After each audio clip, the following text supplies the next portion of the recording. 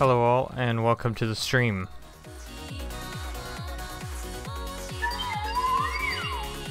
There was a follower earlier, I think. Furry Slip. Thanks. Alright.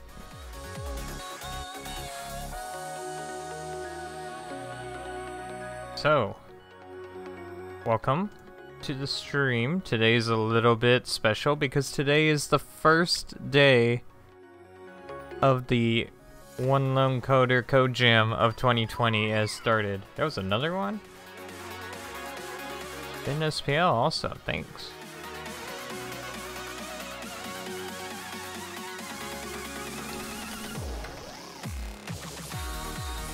Has no name yet, so we're calling it Project M.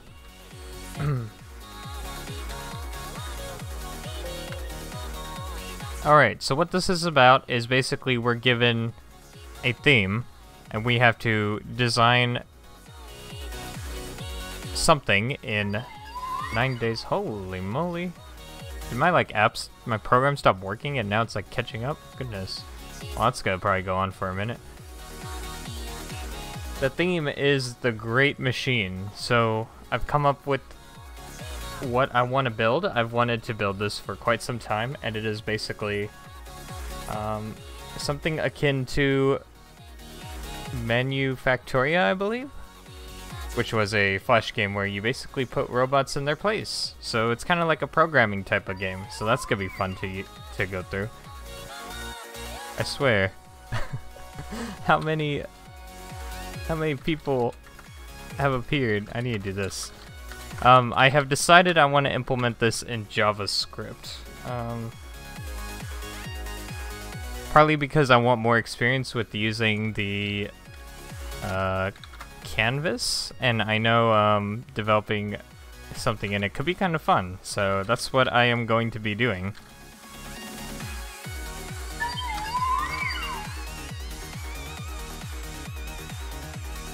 All the follows, oh my gosh. So this will be going on for 9 days, so my schedule is going to be kind of flip-flopped. What we're going to be doing is, I think we're going to be doing this in the mornings, well, okay, this at nights because it's night right now in America, and in the mornings we'll do Project Diva when I wake up, and then we'll jump into either Project Diva programming or more Project Diva and this, so we're going to have this set up.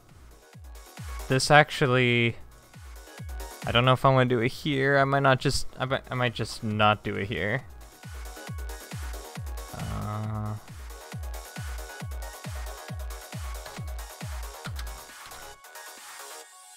I'll just do this. That makes things a little easier.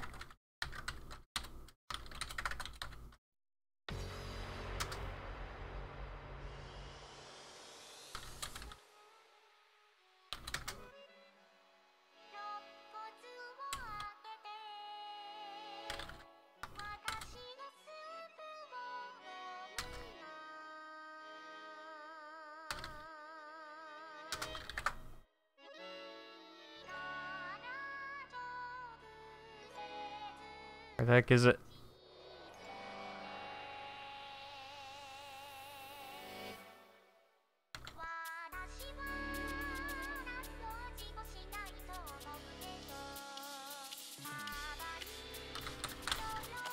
Okay. That should set us up.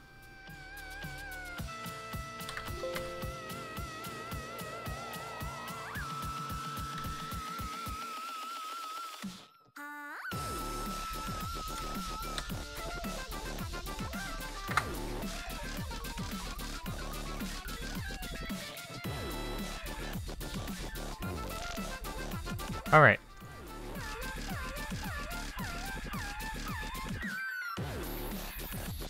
Let's see.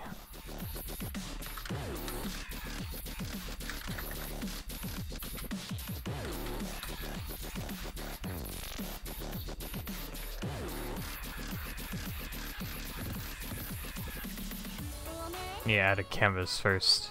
That would be nice.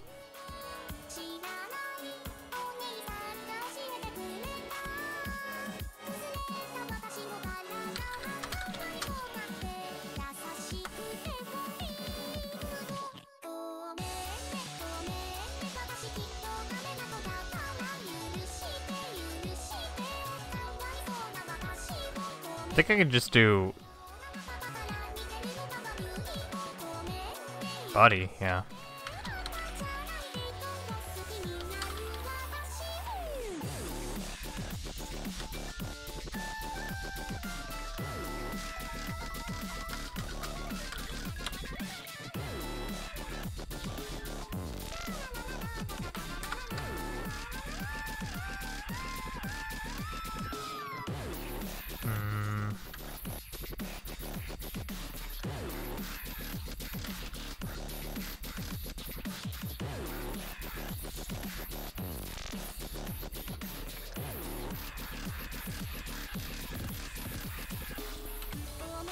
I'm actually not sure how I want to do the sizing yet, so we're just gonna do this for now.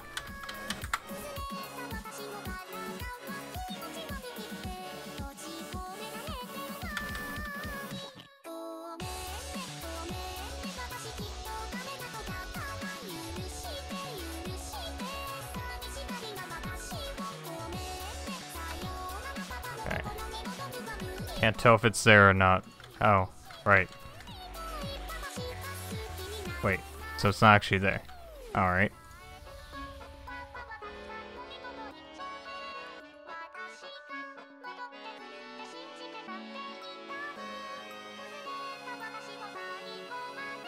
Oh, I guess I did have this, huh?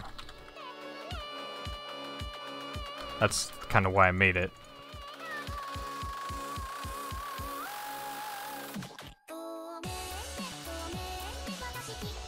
Although it's still not there. I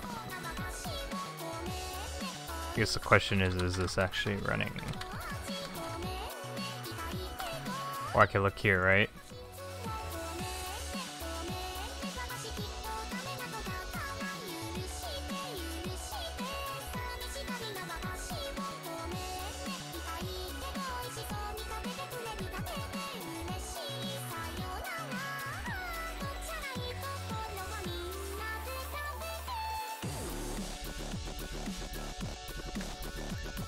Guess it has to be after load, which makes more sense, yeah.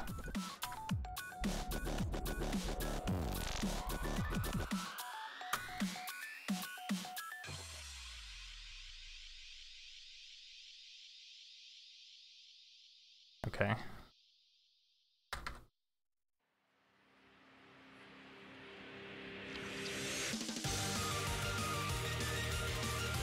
It's a good starting point, I guess.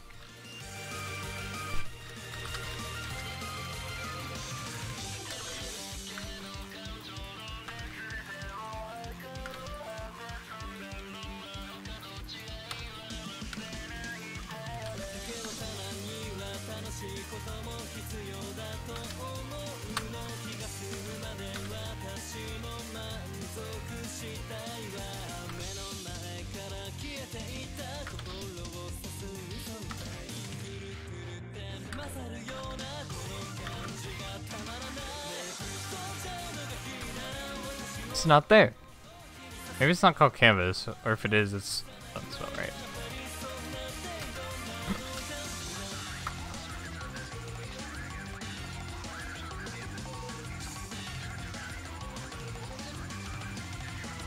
I wonder if I don't think I need caps.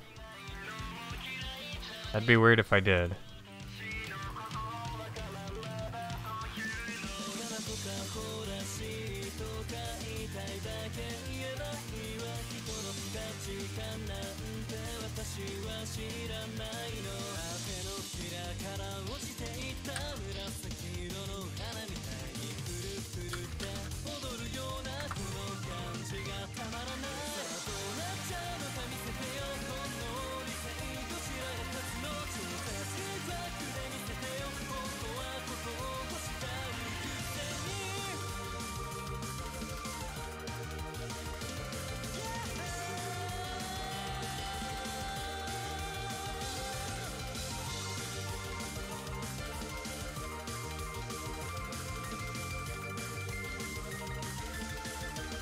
Okay. Well, I guess that makes more sense. I wonder why it's like that, though. Let me see.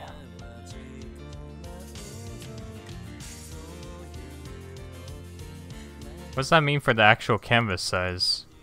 Certain amount of pixels?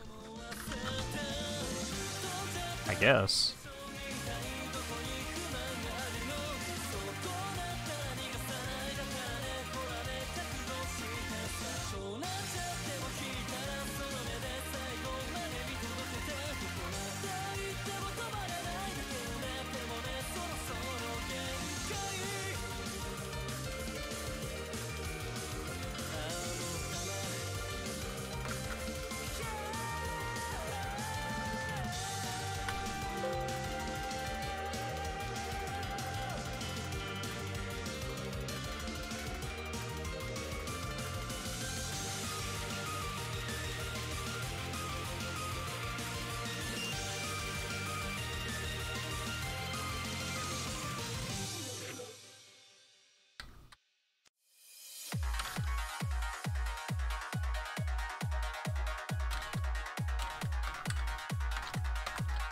So do game logic and the draw logic.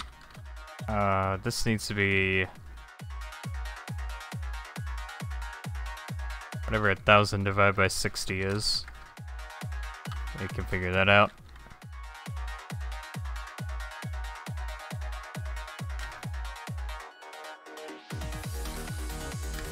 And this should repeatedly draw it, but we're gonna make it so it gets cleared every time.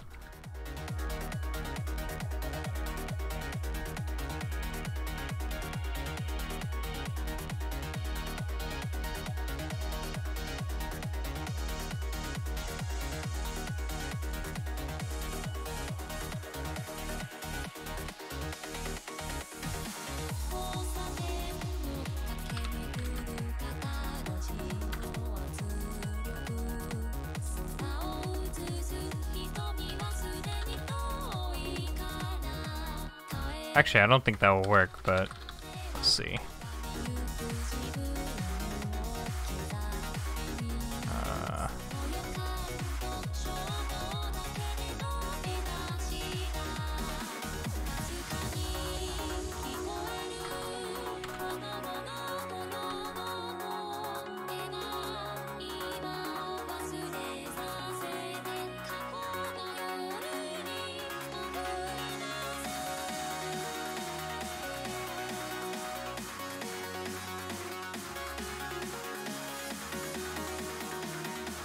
Forgot what I had to do after I did fill. Oh, I guess there's a fill rec too. That's helpful. Okay.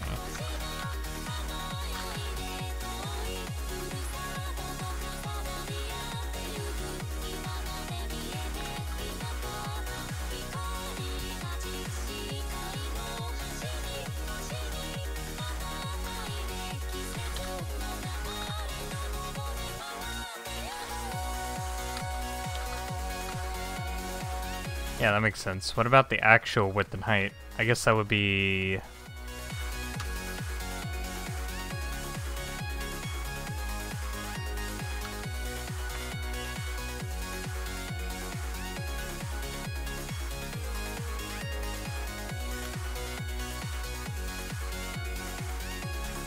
I guess it gets set after the fact.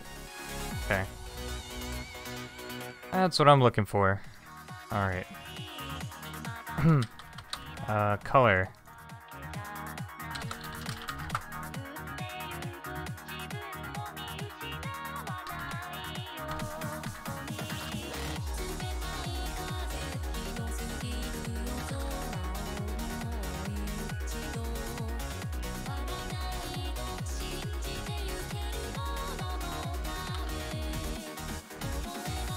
Alright, so now we have a blank slate that's refreshing every 1/60th of a step.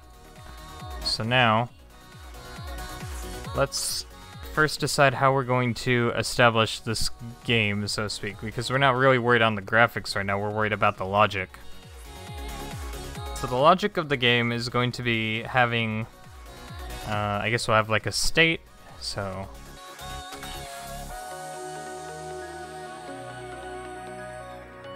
Yeah, so game state will be represented as a couple of values. Let's see. Values we can use are like, there's stopped, or like waiting,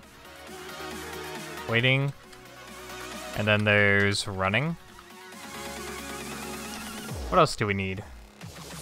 There's waiting, there's running. I guess that's it for now. Those are the only two states we need. We need one state in order to control when bots are, like, running their logic, and one when they're waiting. And then we need, like, something that slows down the steps, so it's not always running. So that will be controlled by, like, game speed. And there'll be a multiplier of how fast it is in relative, like, how many frames to wait before doing the next step. So we can do, like, I don't know.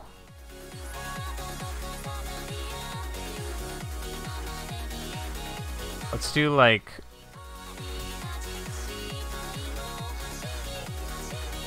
5 steps every second? No, not even that. It's gotta be really slow. The reason is because we want the player to actually see what's going on. Hey there, Spams. Alright.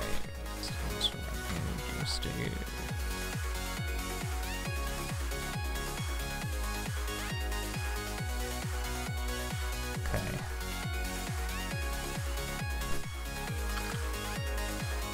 Oh, so as for the bot,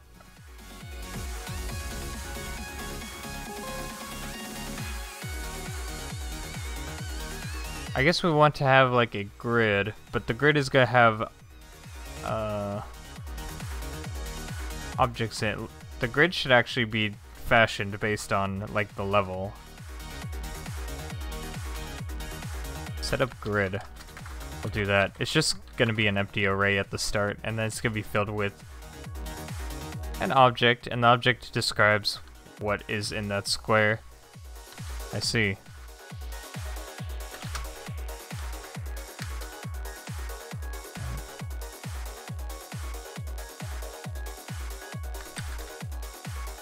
Provide a width and height for the grid, and that'll set us up appropriately.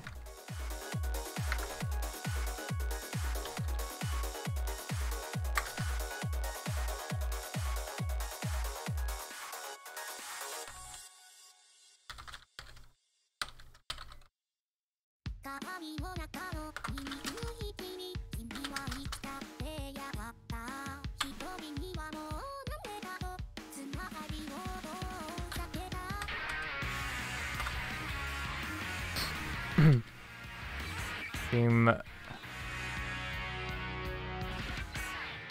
How about row? That push instead. Okay. That's more along the lines of what we want. Game grid gets cleared at the start as well.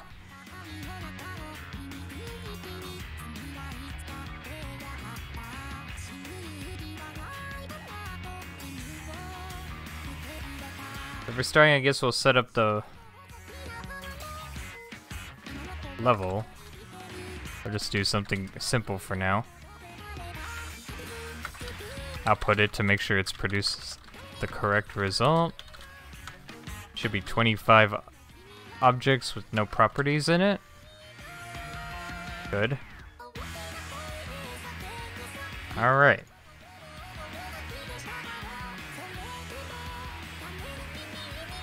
So we need to design the game behaviors. So at the start of the game, the bot will actually reside in a square. We have to decide what square. So I'll just say make a place bot function and just place a bot.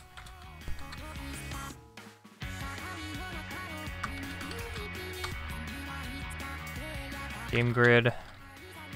I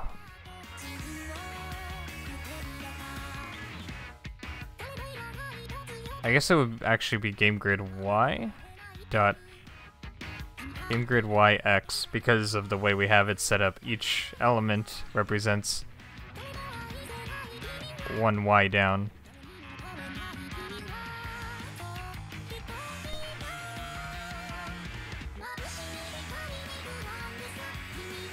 I'm just gonna say type bot.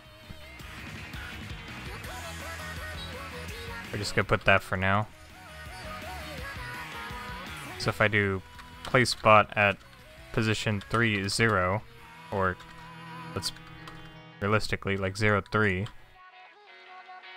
puts us here? No, here? Yeah, here. Okay. Put it there for now. Put it right in the middle. Okay.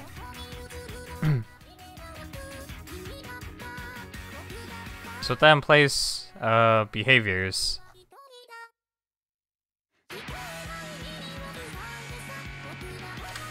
Run bot. This only happens if game state is equal to running.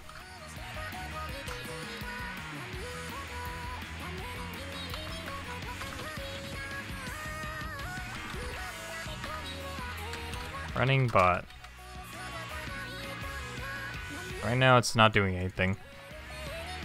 Change this to running. It should pop up messages a whole bunch of messages. And then we're actually gonna do it based on game speed, so we're gonna slow it down. We're gonna wait. How do I interpret this?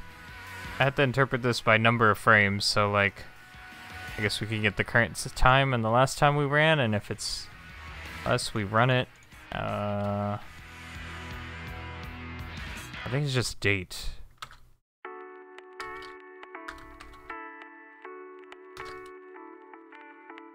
Let me see. I think that can turn into microseconds.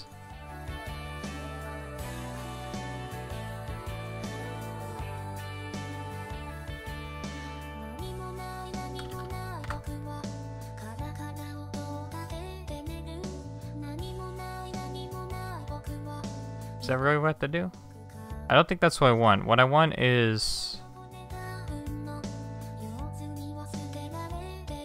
I mean, maybe, I guess.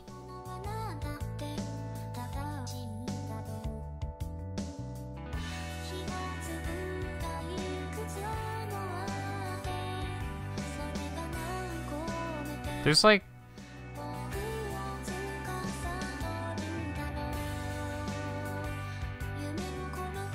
Oh, here we go.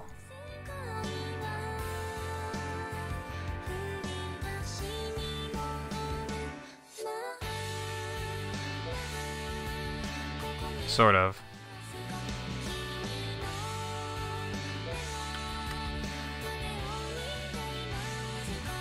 Get time. Okay. Time. Get time from a date, I guess.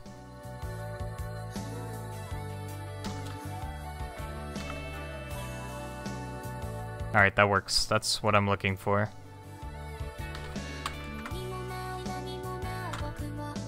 Last game update.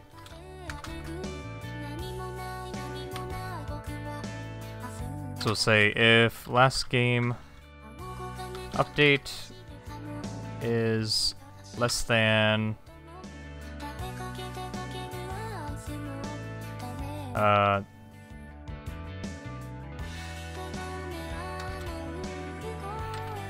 this value plus game speed, then update. So this message should appear once every three times every second. Okay, I didn't actually update the last game update value.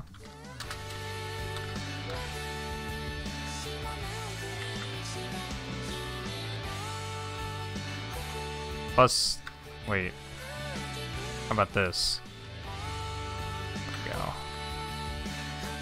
Alright, so that's that's 3 times every second, so that's controllable now. If I set to like 60, that'll do it every frame. Or every once every 60 milliseconds. Okay, so this is milliseconds, basically. So I think 16 is 60 frames a second, or close to it. No, I think it's even less. What is it? What is 1,000 divided by 16? Or 1,000 divided by 60? 16. Okay.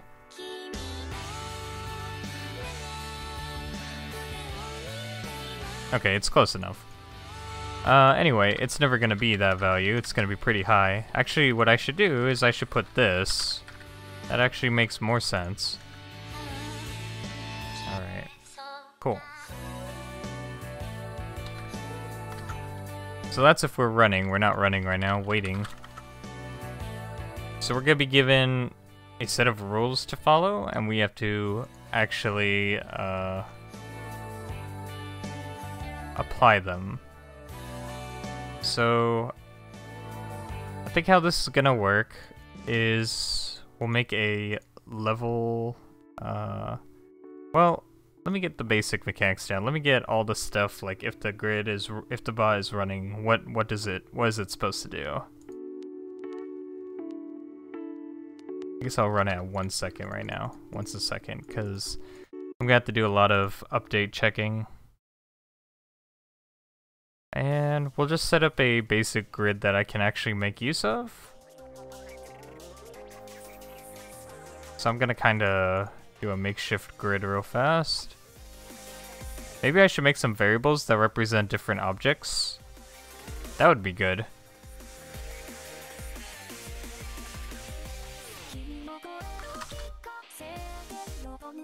Belt. Do I want to do directions? I mean, not really. I mean, I do want to do directions. Type belt direction. We'll provide like constants for that. So we got up, right, down, and left.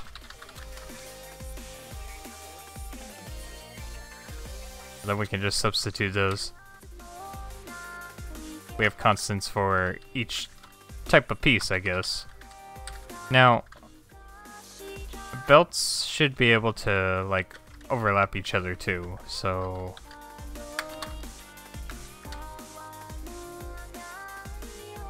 Like, for example, we can put a right belt and an up belt, or a down belt and left belt, like, together on the same square. So if that happens, I guess we either need constants for that, or we need a way to handle that. Maybe we can just say both objects get pushed together into one. I guess that's okay. If direction is down and direction is something else? I guess we can just specify a direction 2, which will be by default undefined, but if there is a direction 2, defines a secondary direction.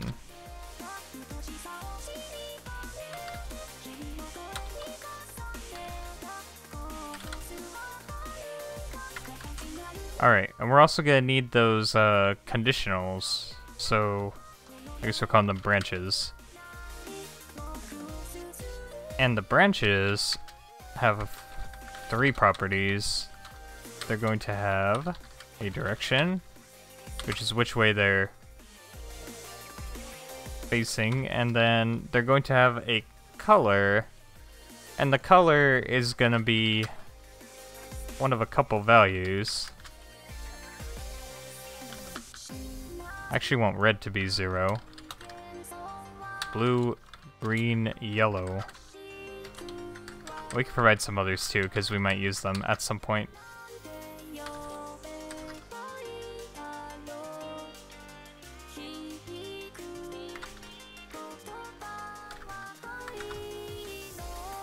I need another color.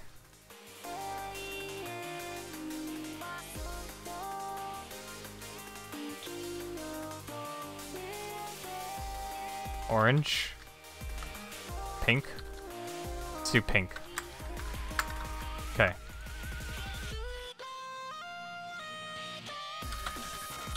By default, they will be blue-red. So providing the two colors, I guess, is not really important right now, but by default, that's what they will be.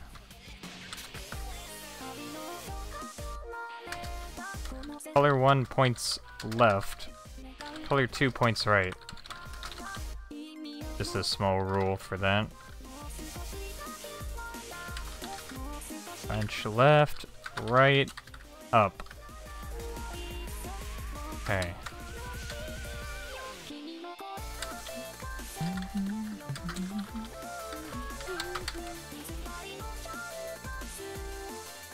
Those are basic branches. There will be...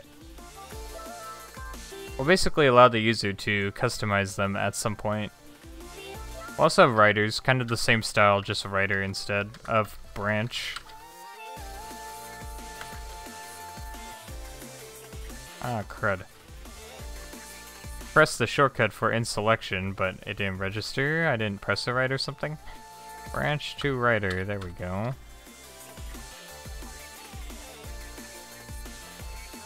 So those are the basics. We can implement them pretty quick, I think. That's kind of the objective of today, is try to get most of these implemented, and then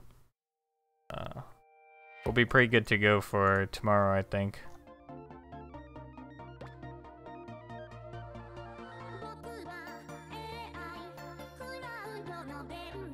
Alright. So let's just make a quick level, I guess. At some point I should make a way to specify like a stage or something. Maybe in its own file. That might be the best way, who knows, but we'll see. For now though,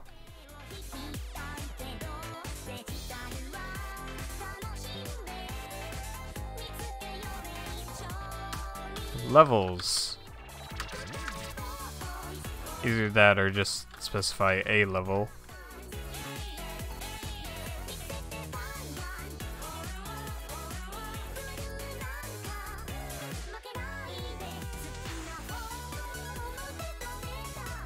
So this is the games grid, but I kind of want to do a makeshift grid of our own. I feel like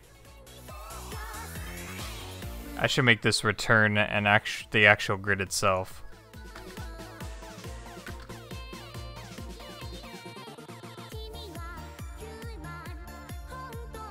Call this create grid instead.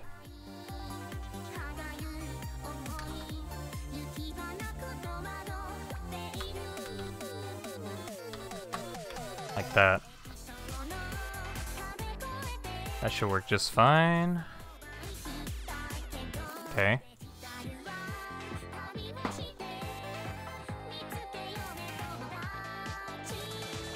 That way, I can just do this.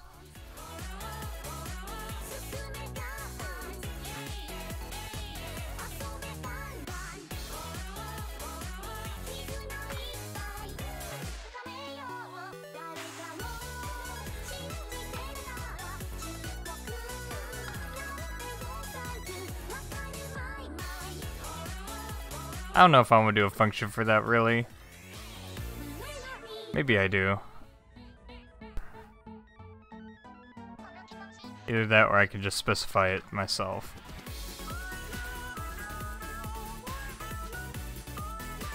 I don't know, I thought originally I wanted to do it that way, but now I think I want to just manually do it anyway. It's a little more flexible this way, I feel.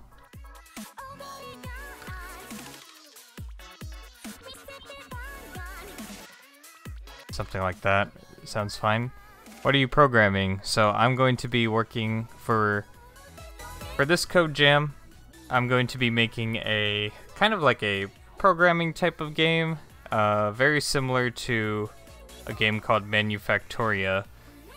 And what you do is you basically have to build a machine, basically, that sends robots to their place. The robots have like they have like a tape represented with colors, and depending on certain logic, like a robot has to have, I don't know, an even amount of blue, or like a certain amount of red or something, and then those can pass. All the other ones have to fail. And then you have to build a logic machine that sorts the robots based on that criteria, and accepts the ones that are allowed to, or that meet it, and fail the ones that don't. Get rid of them. That's the idea. That's what I'm gonna be developing for this game jam. So it's not. I don't think it's too complex, and I would like to develop something to play on a phone. So I'm actually making it in JavaScript, so it's like viewable in a web browser and easily viewable on a handheld device as well. That's kind of the objective. Let's see, I don't have a... Let me make an object type for a bot, and I'll just insert that in there. Use bot. Bot. That works. Type. I guess a bot is gonna have a moving direction, or we can just call it direction, I guess. And it'll always start right. So this can be where the bot is. We'll do...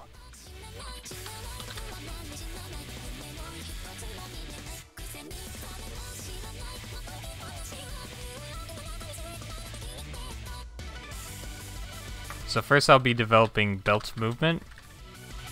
And so I want to be able to test that a bot can move around if we have belts placed around the field.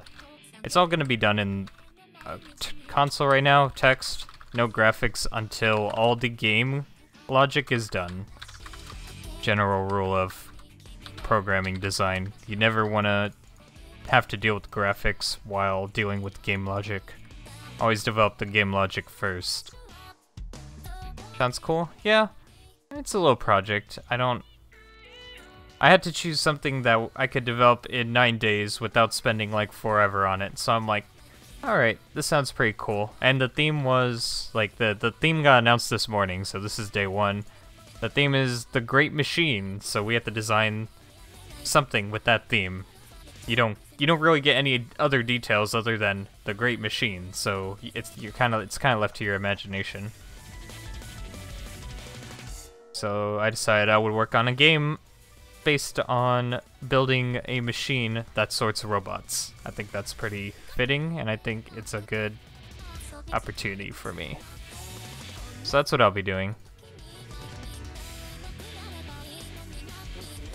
Alright. So when we're running the game bot, we're gonna have to do logic. So this is where we're gonna add in our logic.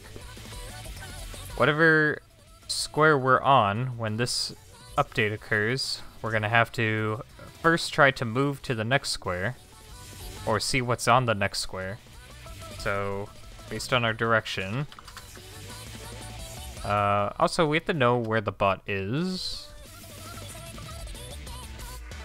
So first we have to find the bot. I guess we can keep track of the bot's location though. Like, that's not really something we need to... You know what? I feel like when I do this, I need to copy the object itself and not just reference that, because these are all... These can all change. Or can they? Let me think. No, these cannot change. Actually, they can. Dang it, I need to make like something that wraps all this up, because it's gonna look messy if I just do it like this. But I'll think of something later. For now, I guess we'll just handle it like this.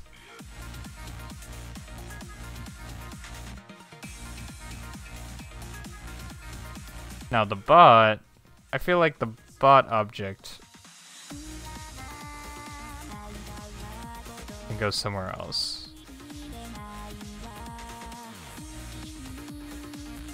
bot.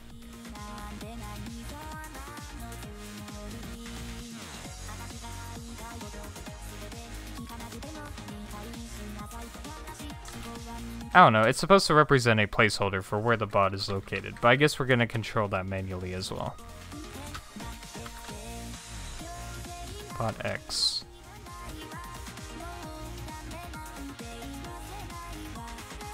Something like that.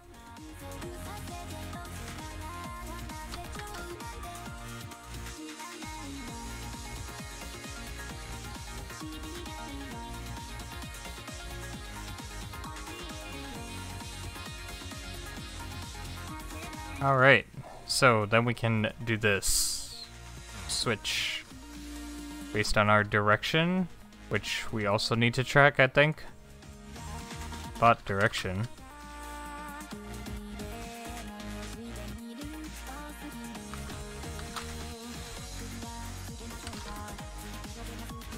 Up. Up is up. So we're gonna get the state of whatever the square adjacent of us is. Next square. Next square will be equal to grid.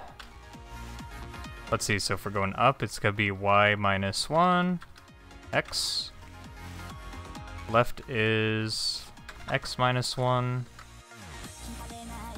Right is x plus 1. And down is y plus 1. So that'll give us those. I'm gonna condense this down.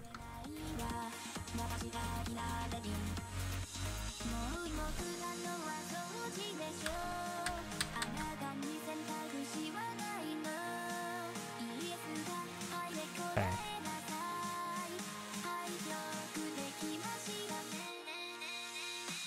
Once we know what the next square is, we can decide what we're supposed to do. So we're gonna be moving onto that square.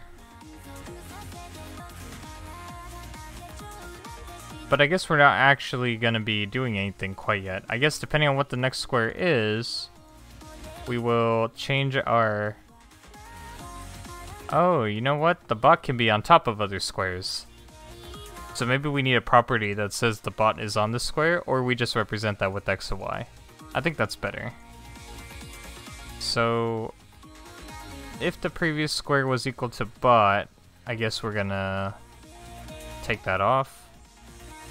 Yeah, I don't like the bot square idea. So we're not gonna use that anymore.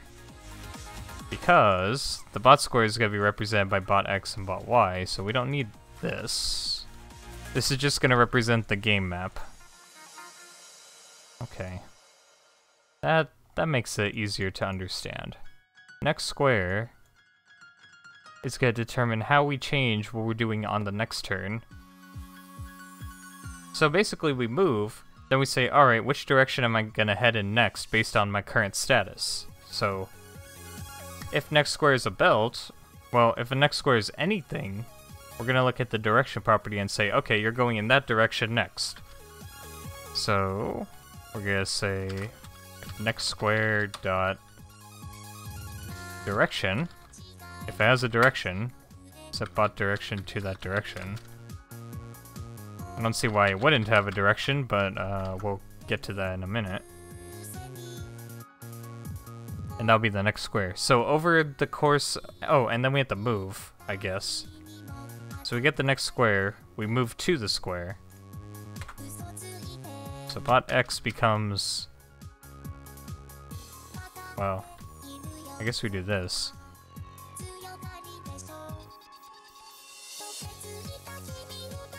We're moving up, bot Y minus 1. I'm just gonna do this. Easier.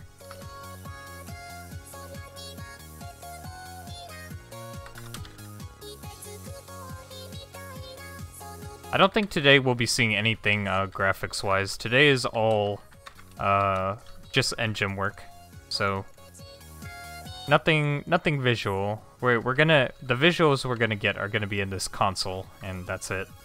But tomorrow we'll probably have all the core game mechanics in, so we'll implement the graphics either tomorrow or day 3.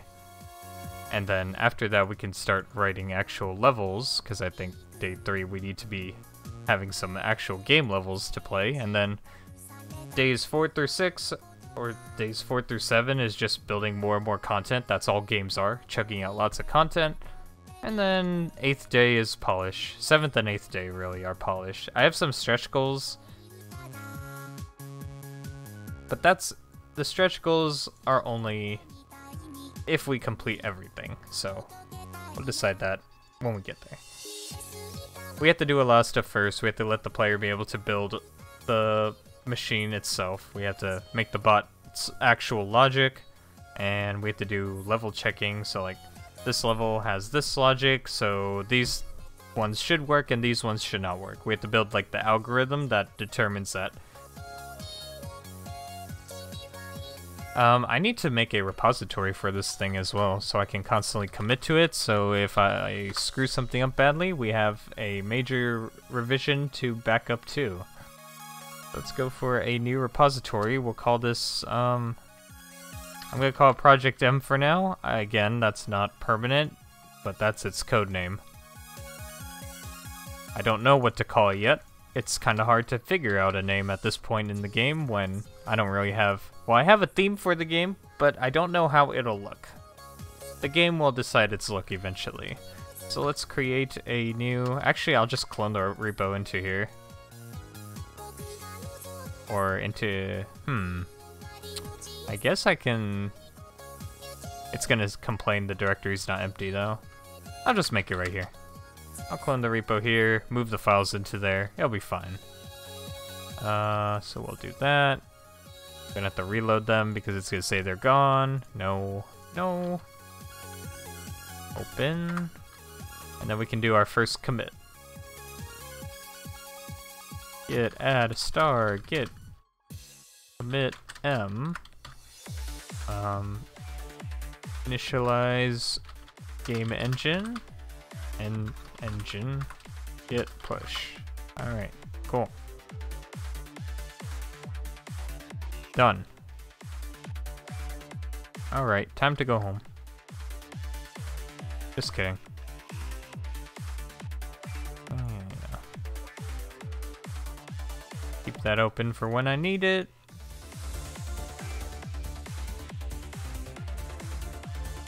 Okay. That should be pushed up.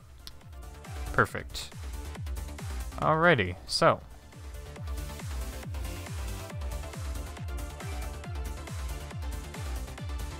We have a bot that actually traverses the grid already. So let's check that out, shall we?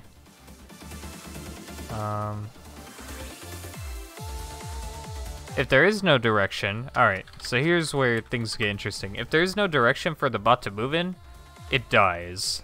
So we're gonna say the bot state. I guess the bot state will actually be like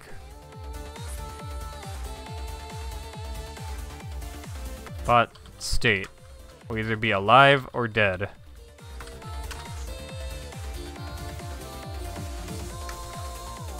Up here, waiting, running, and we'll have a new state called reviewing, which is what happens when the level finishes. You get to review it basically.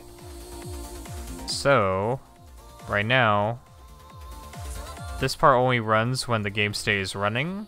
So the moment we switch to the reviewing state, the game loop stops. So the bot state is alive right now. It's going to be set to dead, and we're going to go to the reviewing state if we reach this point. I need to clone. There we go.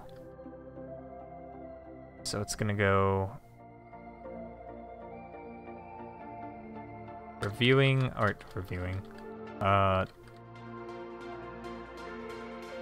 Game state equals reviewing, and bot state is dead.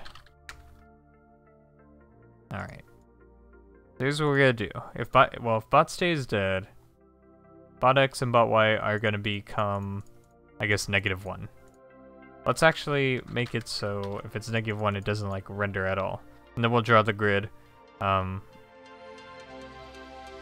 We'll draw the grid, and when we draw the grid, we have to render like all the stuff. So that's gonna go under the draw, really. I guess I'll move this to the draw, where we're console logging. However, or should I do that? No, let's not do that for now. Let's do this.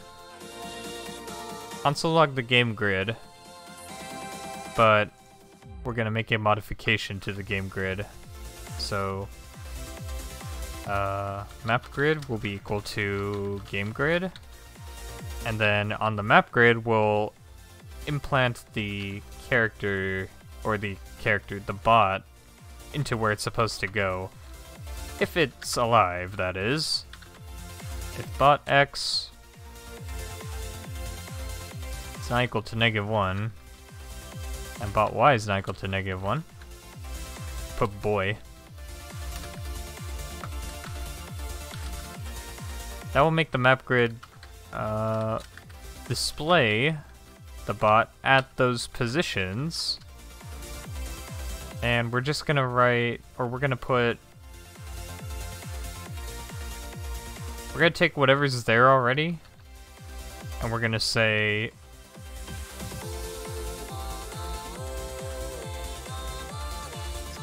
actually, all we have to do is add to it. So we'll just say bot. No. How do we do this? This is just for the display grid, so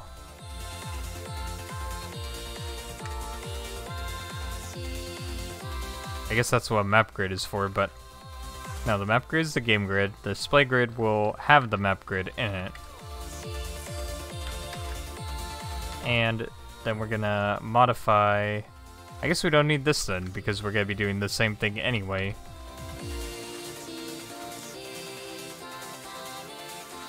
Just making random variables.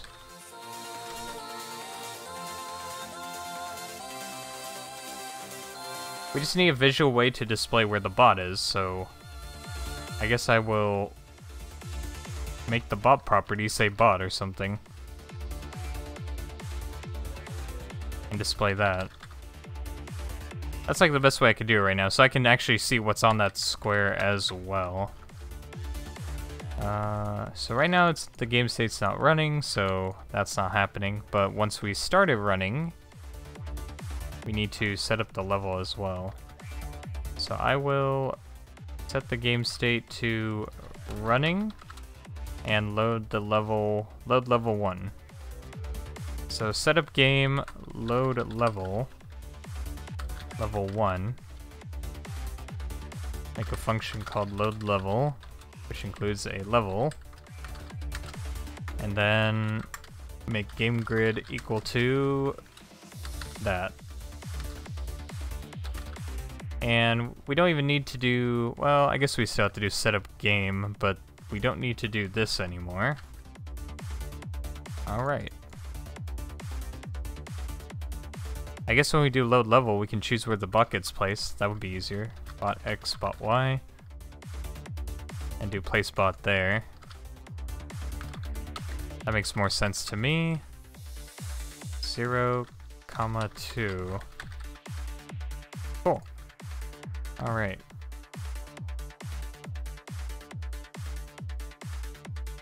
I'm gonna go ahead and... It should have stopped already, but apparently it didn't, so I'm gonna have to see why.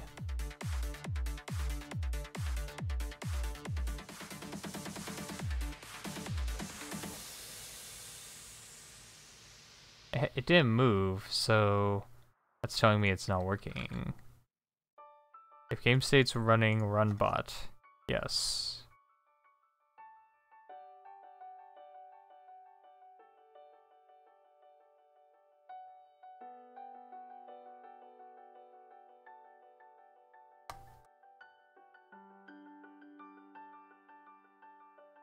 I guess I could actually display something in the... on here. That would also work, I guess. I just outputted it. I would have to loop through it though. I'll figure that out in a minute here.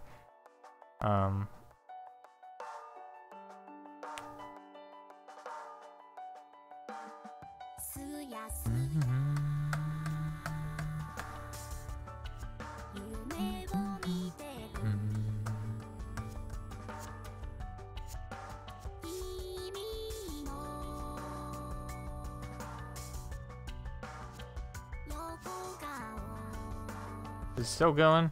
Yeah, it's still going. Oh, there's an error. I didn't even read it. Grid is not defined. Oh. Right. It would help if I use the actual variable name. Y is not defined. Really?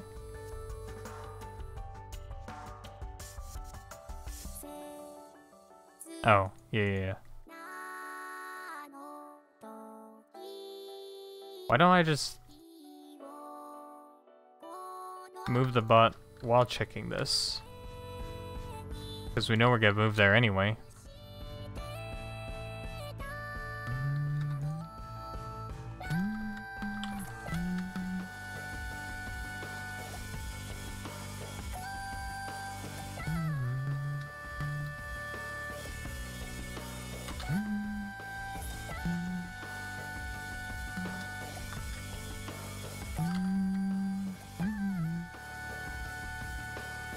That by 1. Alright. It should have stopped already, but we're gonna ignore that for a second. Bot is true. Bot is true. Wait, do I not actually adjust it? What?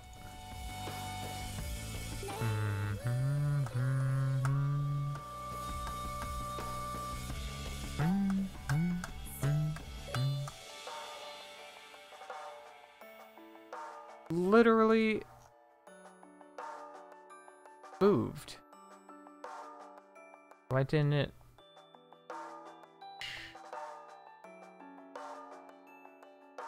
This goes back to this previous state.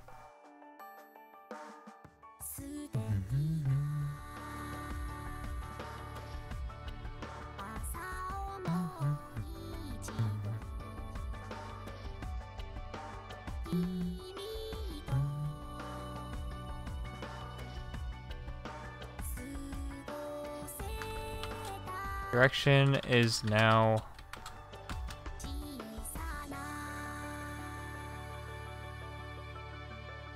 I guess I could have just did this.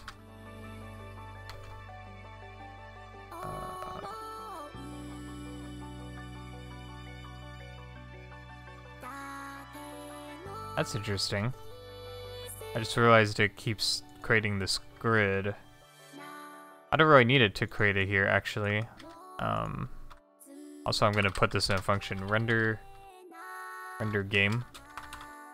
Do that. I mean, render game has to always run, but render game for now will be in here, actually.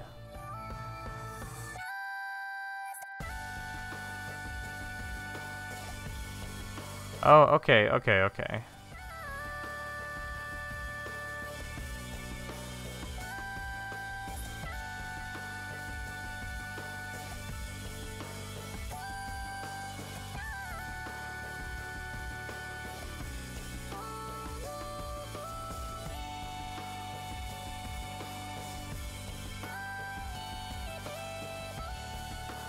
It's not changing.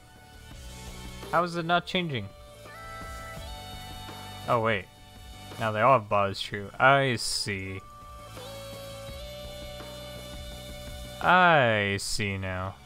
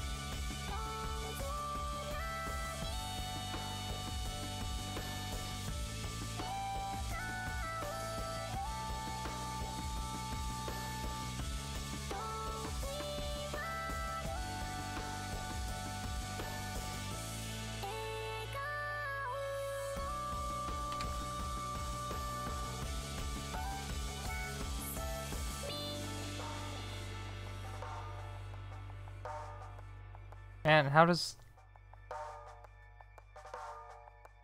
that happen?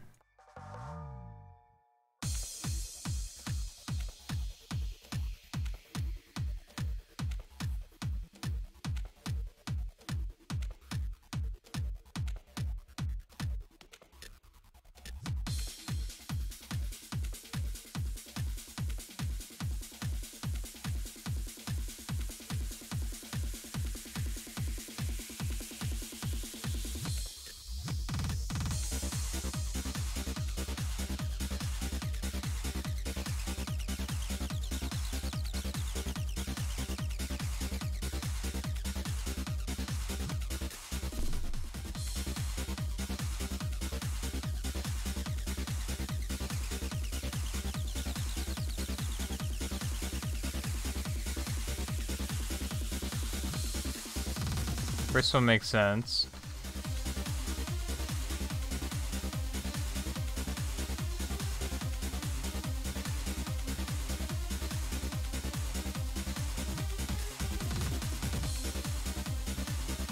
How did I do this? I did down 3 rights.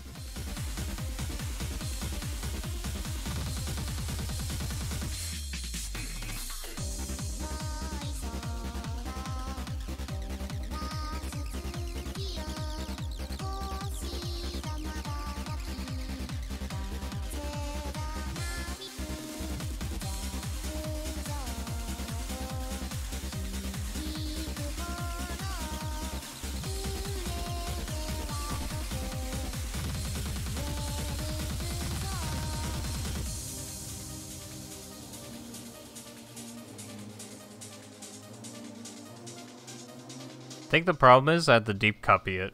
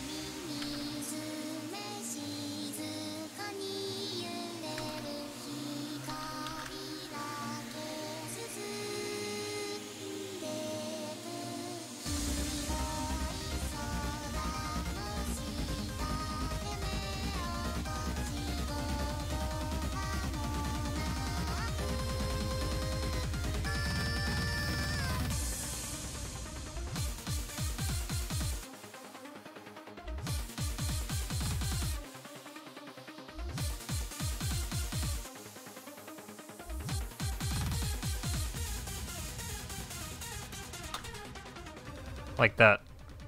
Wait.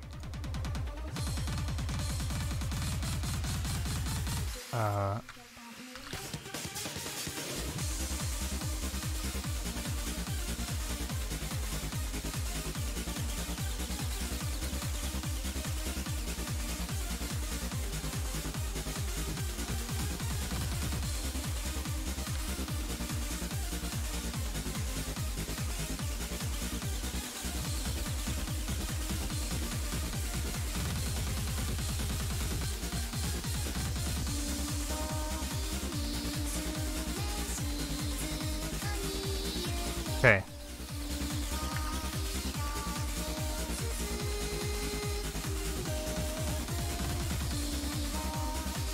Where's the other one? Right here.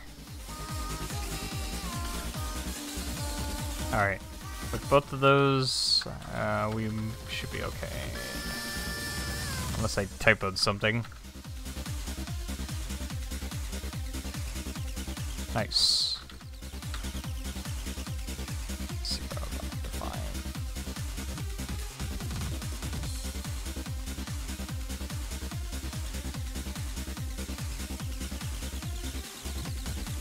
That is weird. Oh, you know what?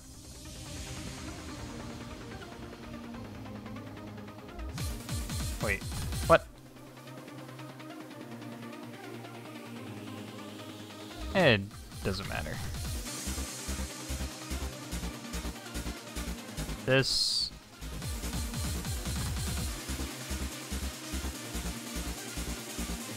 Needs to be set up. Oh, I see.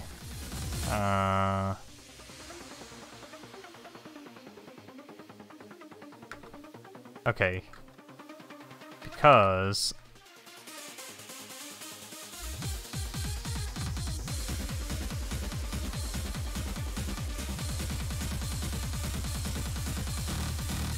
Is that really the end?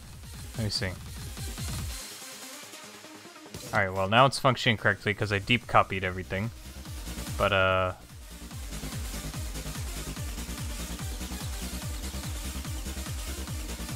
don't know why it stopped though. I don't think it was supposed to stop. After this, it goes here. So the direction is 0, right? So now it needs to go up. So up! Go up!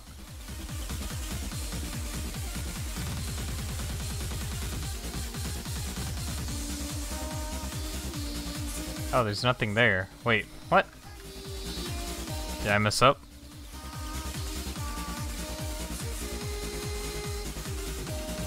Oh wait, I'm looking at the wrong one.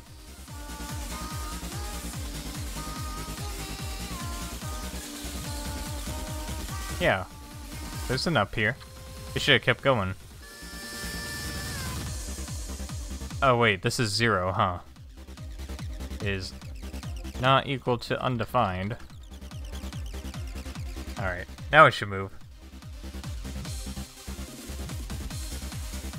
And it should keep going, they don't go left, left, I think it is left down, and that's it. Okay, then it's done.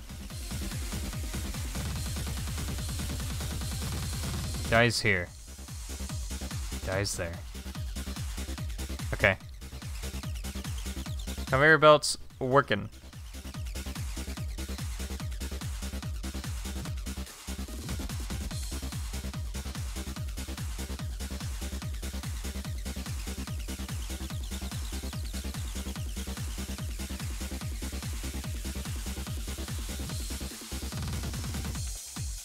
Now we need, let's get like a, what would we call this? A tape? Yeah, like something to read off of. Each one is going to be, I guess it'll start off blank, but we'll add stuff to it. The tape is gonna be, each one is gonna have a color. The colors we already specified here. It can be whatever. We're just gonna use this as an example so we can test stuff. Alright, so if we get to a branch, which I need to make here, let's make a branch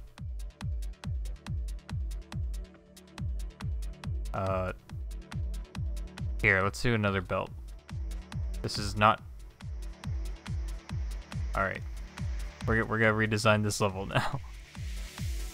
I need like a blank level with nothing in it.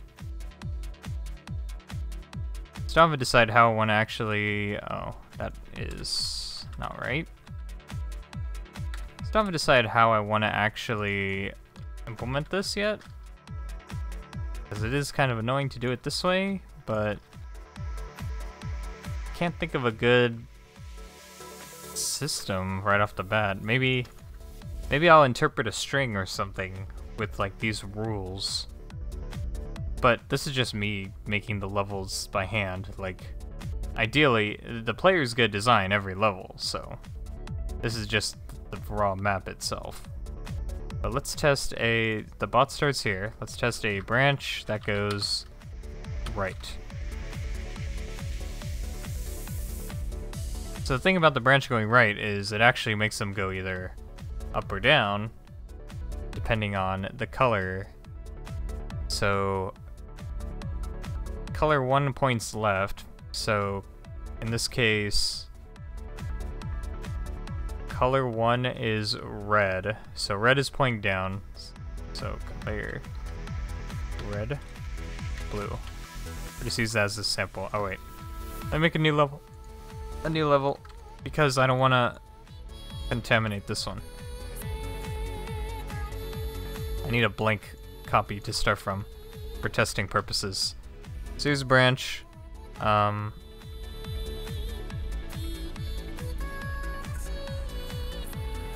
This will be a conveyor belt right.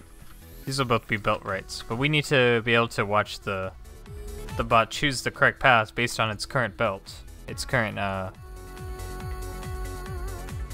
tape. And they'll go here if it's not either of those colors. So, we already have the directions set up. If we're on a branch, our next direction is actually going to be defined differently. If next square dot type is equal to branch, otherwise do this, I guess. Alright, so for branch logic, check for a color, the color on the tape that we're currently on. See if it matches one of the two colors of that branch. So if bot tape 0 dot color is equal to color 1, or next square color 1, move towards left side of the branch. Bot direction will be equal to left of. I'm gonna make two functions, one called left of and right of. That way I can easily translate this better. So left of next square. Yeah, left of next square.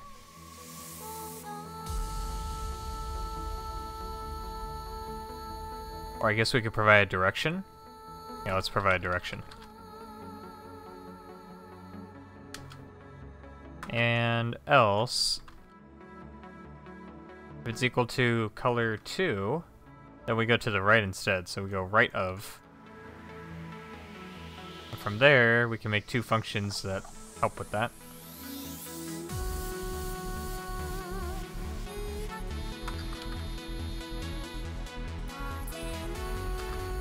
Left of direction.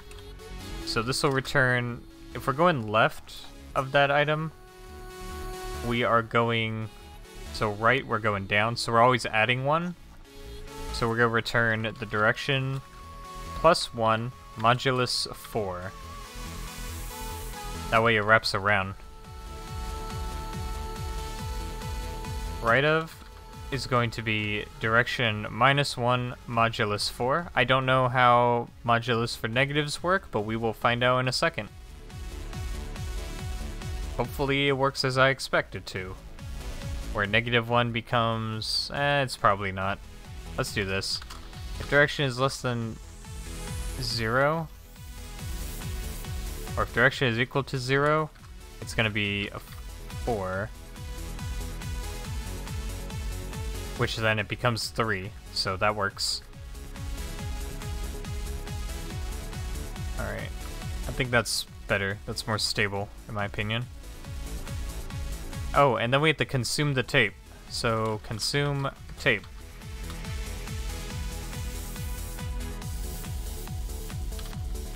Function. Consume tape. Well, it actually depends. Oh wait, never mind. For writers, it's gonna depend, not readers. Consume tape. Take off the first item. So it's gonna be a shift, I believe. Shift. Yeah. Bot tape dot shift.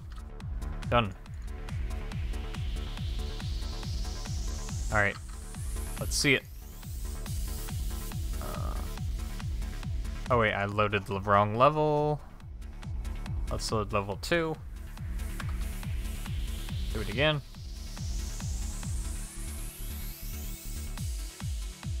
That's it. I was supposed to do one more thing. It went, oh, it did do one more thing. It went down. Okay, so that's if the color was red-blue. So now I'm going to do blue-red.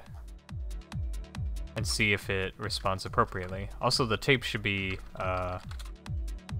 different now. Blue-red. It should go up this time. And it didn't. It actually goes to the right, so it's not actually doing what it's supposed to do. It actually went right both times. I thought that meant down, but it means right. Okay.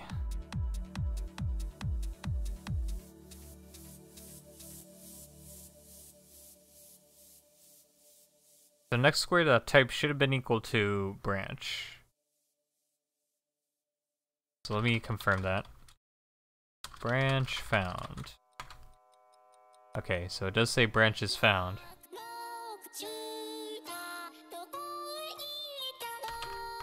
So I'm guessing then these didn't match? Color. Did I not call it color? Bot tape 0.color.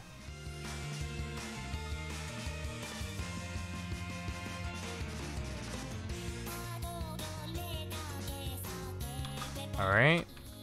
Matches color 1. Matches color 2. Alright, matches color 2, that's correct. So... Oh, I put bot dirt without an underscore. That's why. That explains it. Alright, there we go. That's what I want. So we got that. Then it should have moved up. There it is. Onto a belt, which moves it to the right. Okay. And then we do red-blue.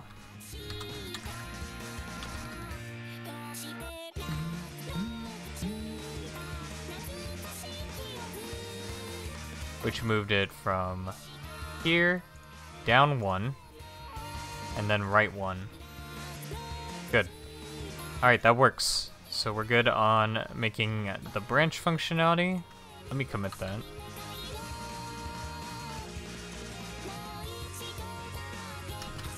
Add belt plus branch functionality. Okay. Before I continue though, I wonder if I should write like a test. What if I write some tests? That way if this breaks later, we can fix it. I don't know if I should. I'm not totally against it, it's just time consuming. It's not very time consuming though, but I have to write like what it's supposed to be at the end. What the state is supposed to be. So if it doesn't end up in that state, then something's wrong. So I don't know if I'm willing to do that. Maybe?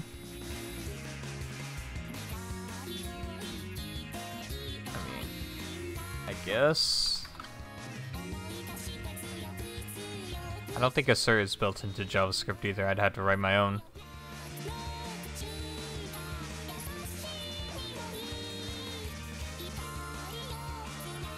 I mean, I guess I could. It would be nice to have it.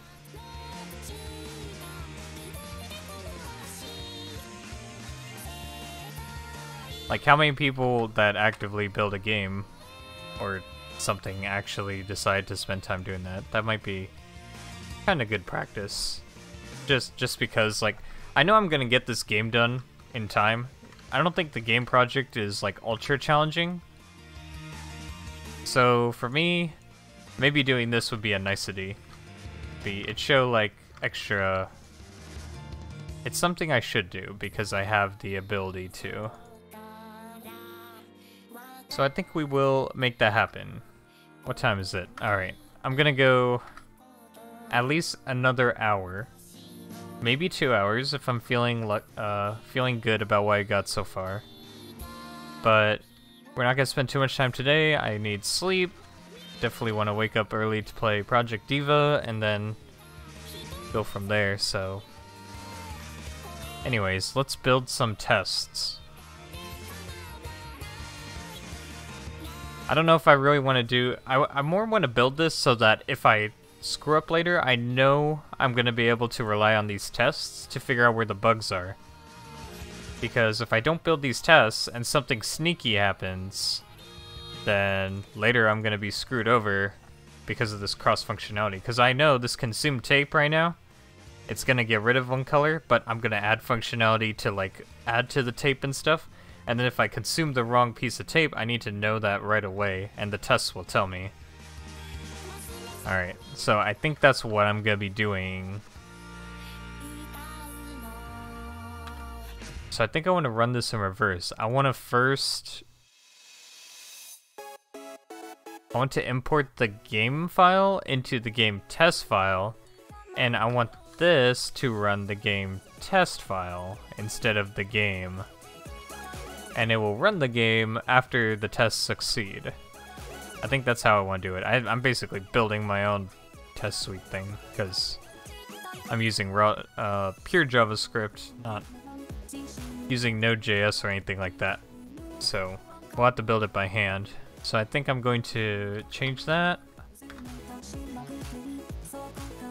So now we're importing this instead, but this is going to include this.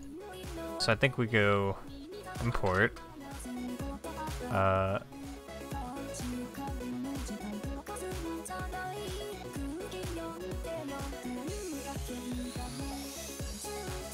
So all this I don't do here. We do this after the tests. We'll just call this a run game,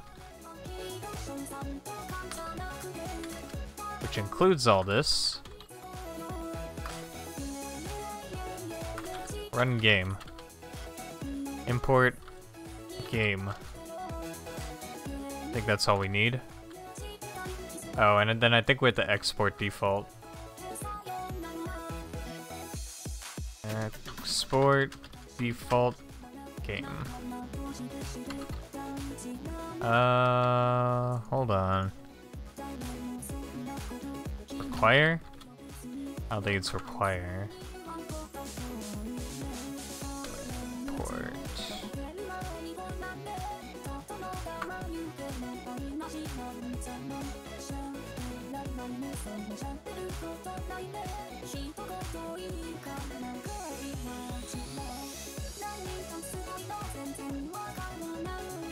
I don't want to use Node though.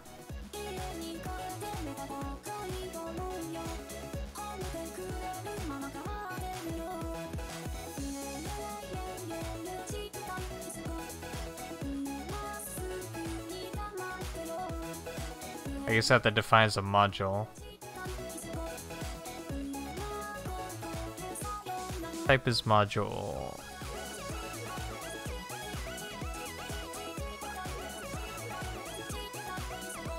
Okay.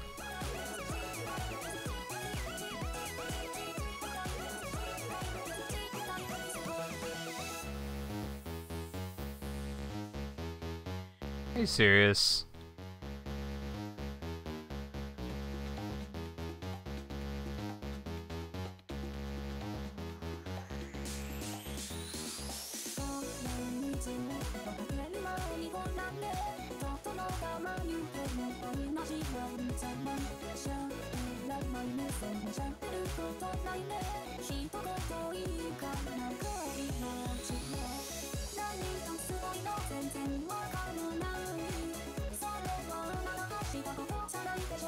Oh, that's interesting.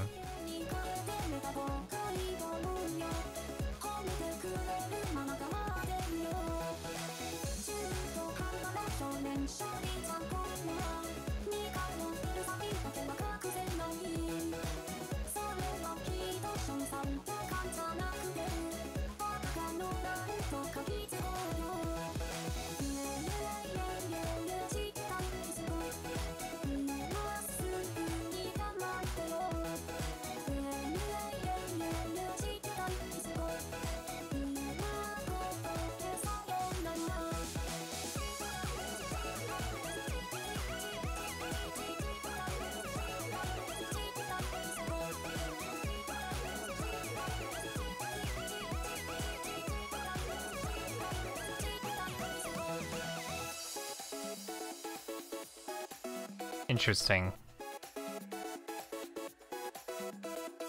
I don't think we have to worry about...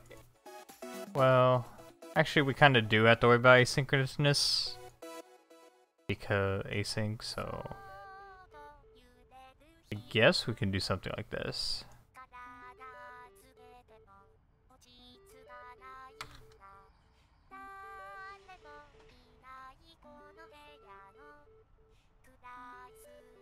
Okay. Let me just read it to make sure I understand what we're actually doing here. Okay, we're literally just adding it to the DOM after we do something.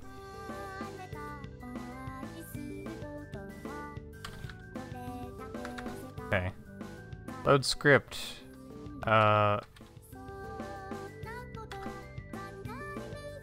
Game. Run game. Alright, so that should run our game like normal. Right. Going back to this now.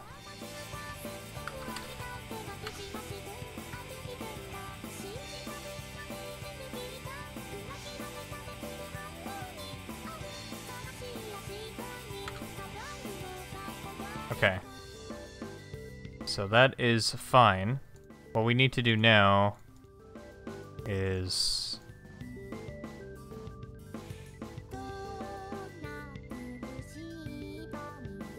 I feel like we won't have access to that stuff until we actually load it all in. So, really the run game part is just blocked by the game test. But everything else has to be included. So...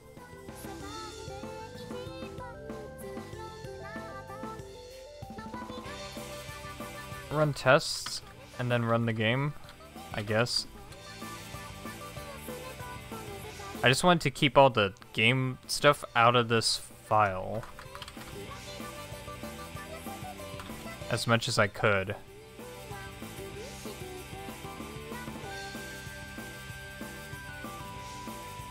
Okay, so if tests pass, we'll say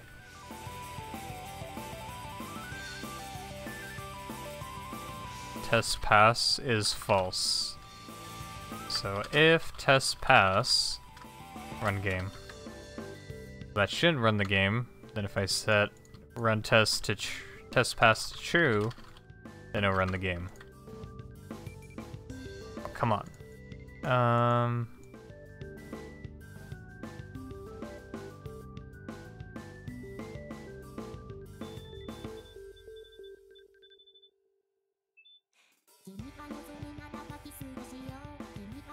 Oh, that might be asynchronous, huh?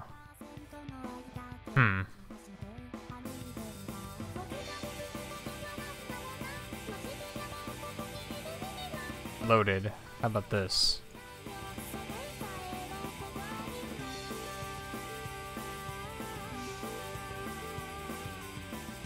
Well, you know what we could do? We could just wait.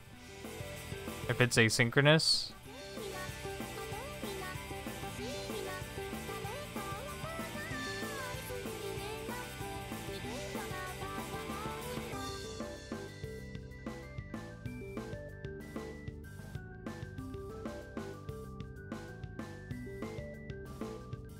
Okay.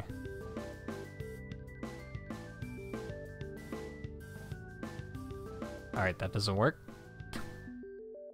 Nice. How about...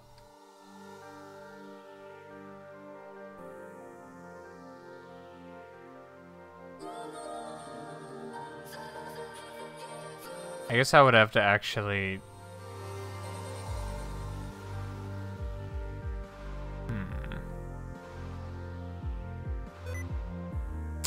No? What?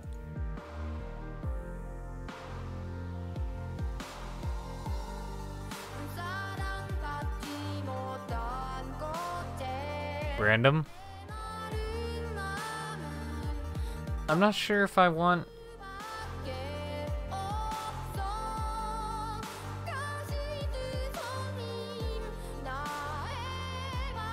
Like, is it really asynchronous? Let me test.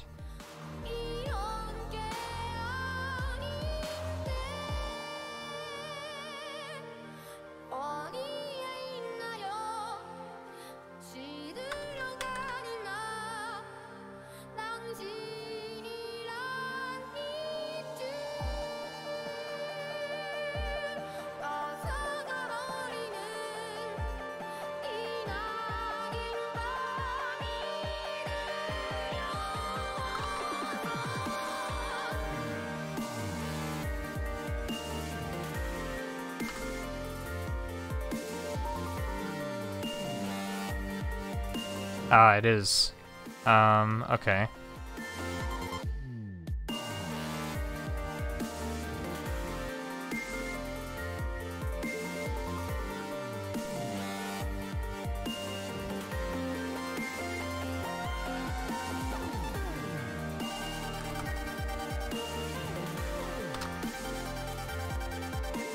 Test pass.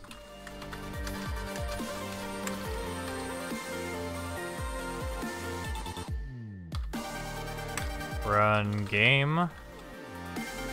1000. Okay. I mean, that works. I'm okay with that. So it's false. Keep being false. And then, let's say after 5 seconds, if everything's good, set to true. I just want to see. As long as it respects that, then we're good. Oh. What?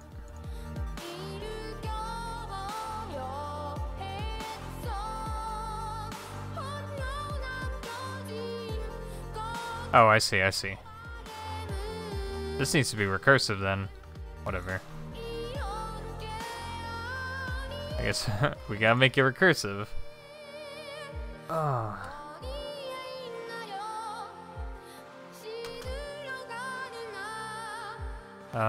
Run tests. So we'll call it.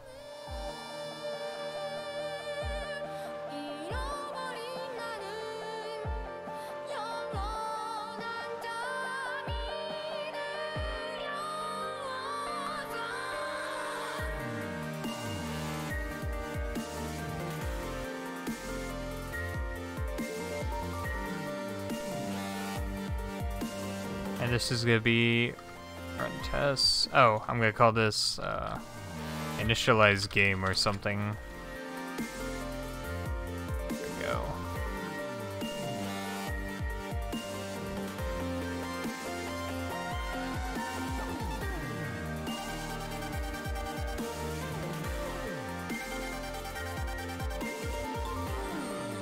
Hello? Oh, I'm not running tests. How about we run the tests?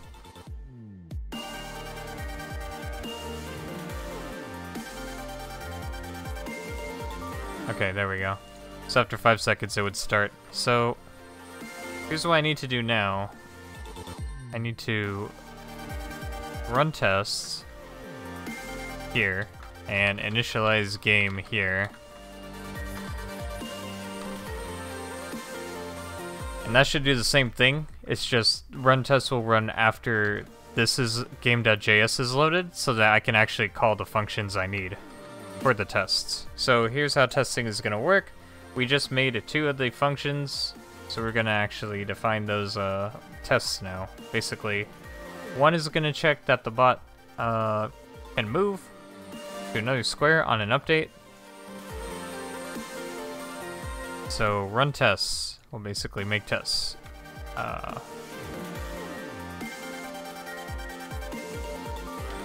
Describe bot moving.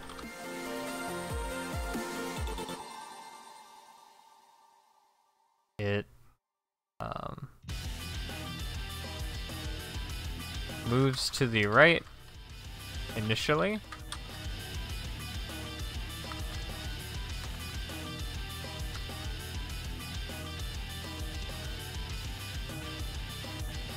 And then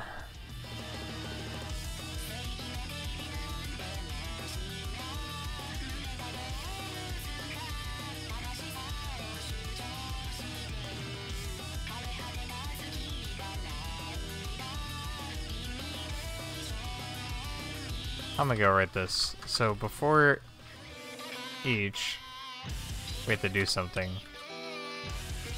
We have to create a level, I guess. So, or we can clear the level, something like that. Yeah. We'll just say game grid is whatever.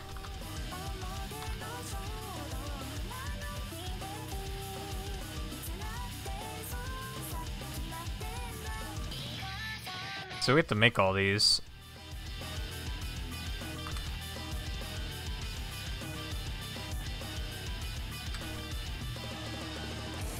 test name.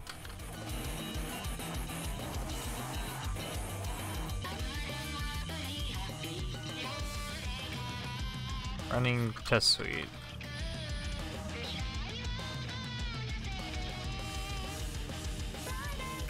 Test name. Let's put a space in front of it or a dash or something. I don't know. That'd be cool.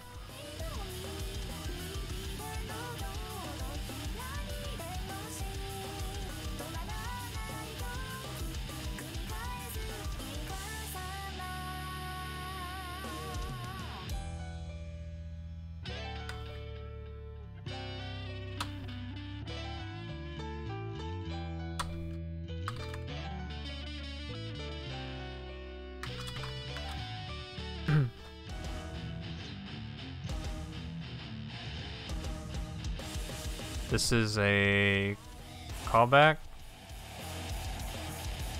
So for each it, we're gonna run this callback. So we're just gonna store this somewhere. This dot callback is callback, I guess. And then for it,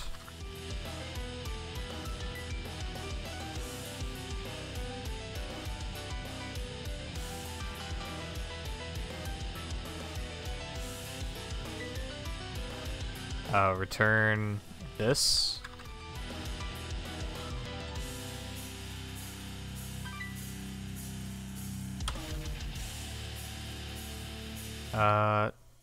Check name and another callback. Just gonna console log it for now.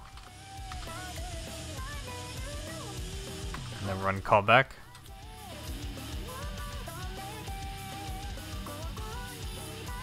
Line 19.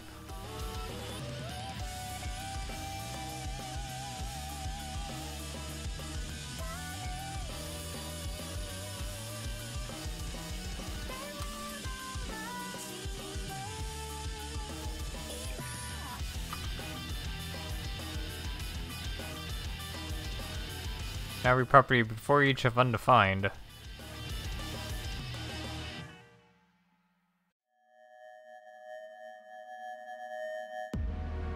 Describe. Oh, I see, I see. Okay.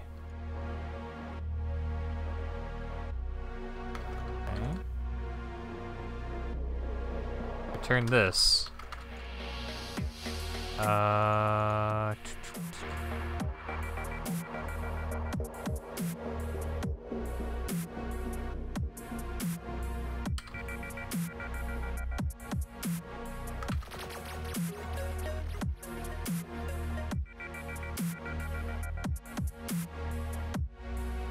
Forgot how I'm supposed to do this.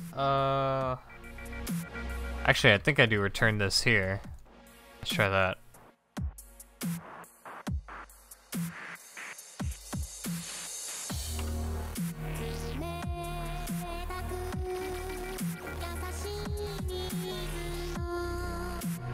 There's something I'm supposed to do that I'm forgetting.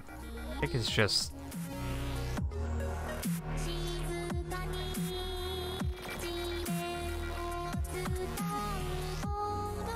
I have to look this up. Function prototype.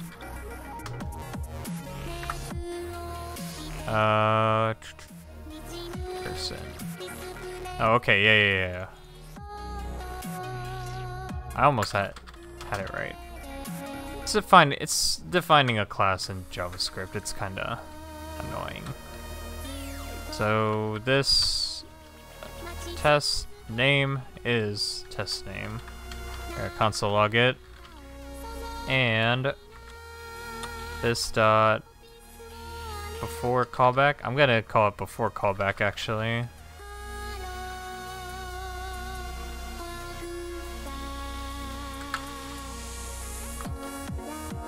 And this dot callback undefined. Oops. Before each.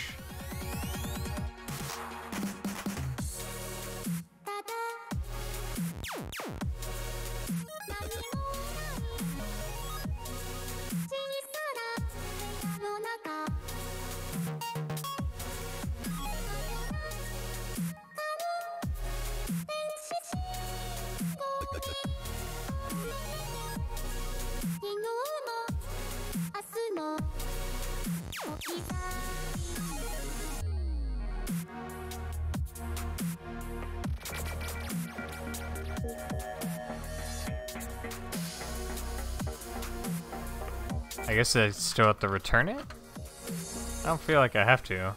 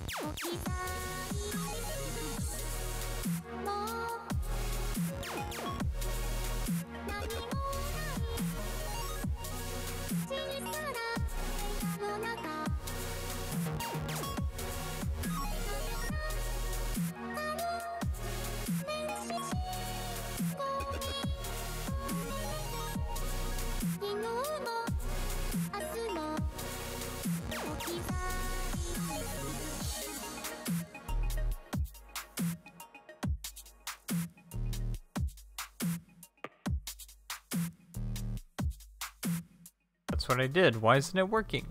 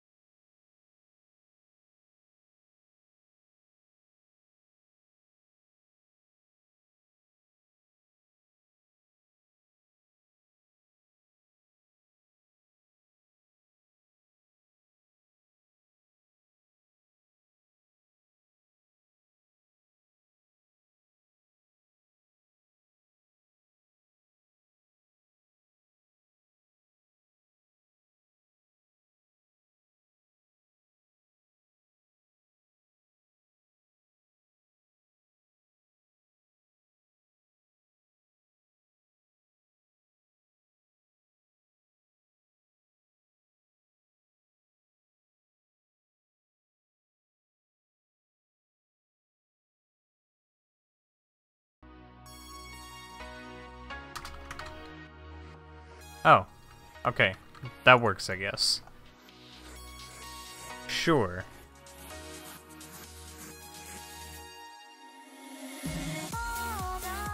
So call this stop before callback, before calling this stop callback. This.callback is not a function. What? Yeah, it is. Oh wait.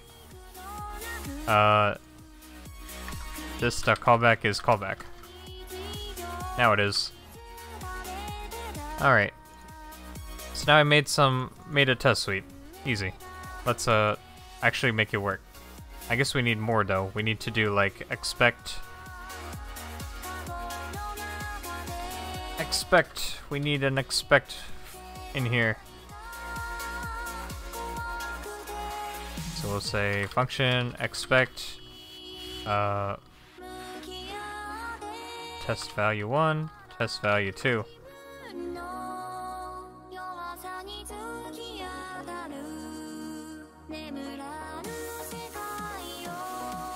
If test value 1 is not equal to test value 2, cancel the log fail. We're gonna return whatever it returns.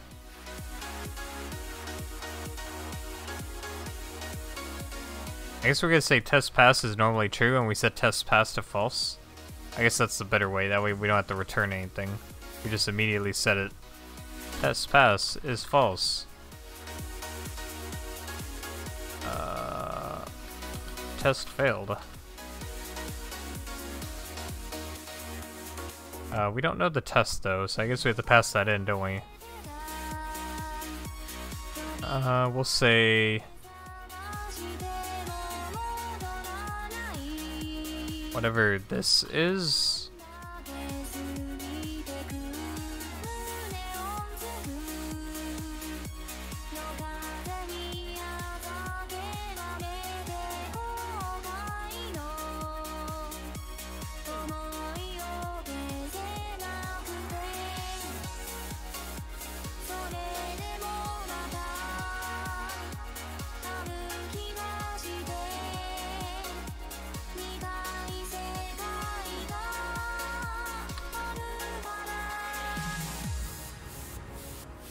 How is this not? What? Oh. There we go.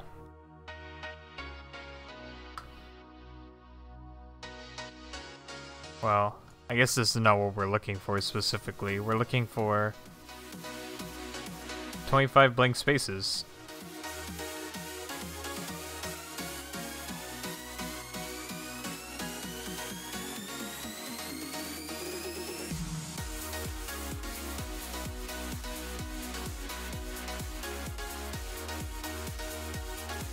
All blank spaces.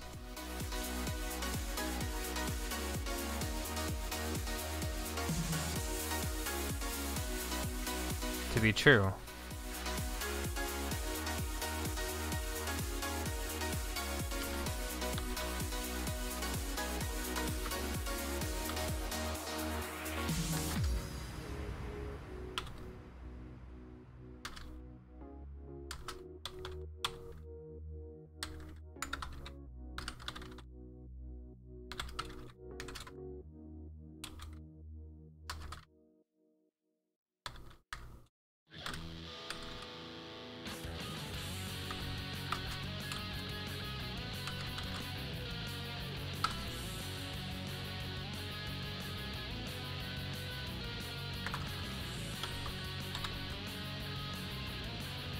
Alright, so level YX,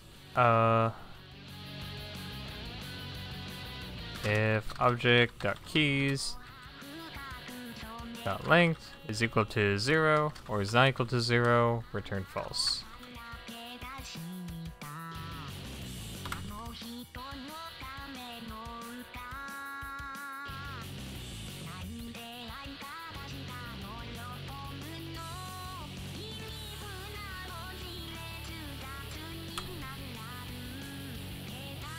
I don't know why I need to call this though. Oh, I guess that's what the test it is. Test. Test. Test dot. Test name failed.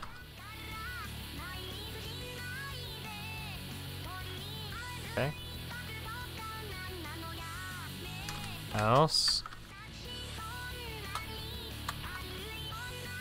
Test pass.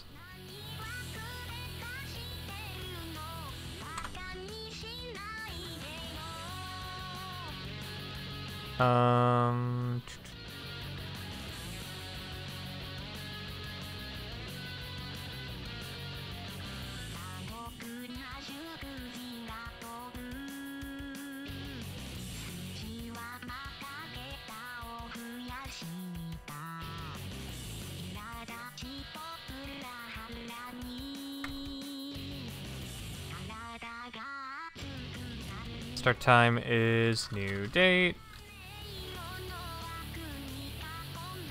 Get time.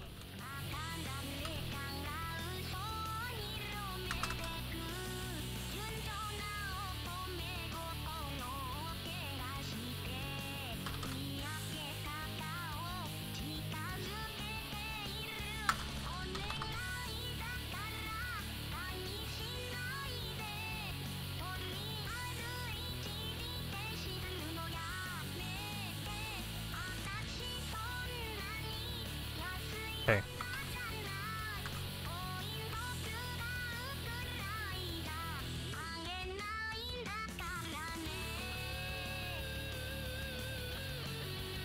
I mean, invalid destructuring assign. Oh, I see.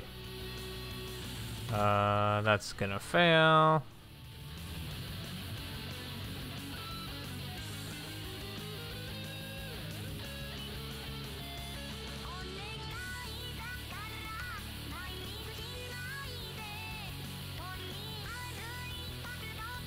Just say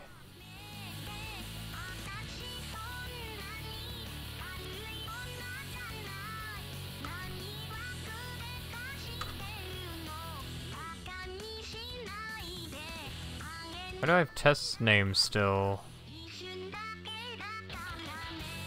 Oh, right here. Okay.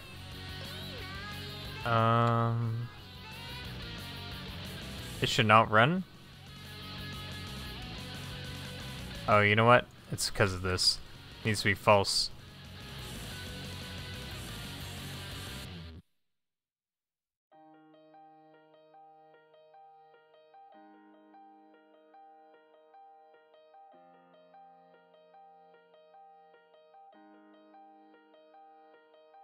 You know what? Let's set it as undefined.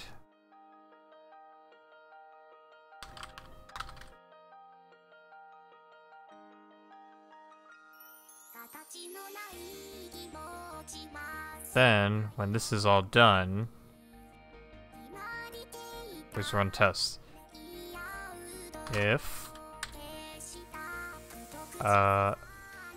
test pass is equal to undefined, set to true, because we're done. Alright, cool. That works. Not a number of milliseconds though. Hold on. Not a number of milliseconds, you're right. There we go. And then it starts running. Once the test passed.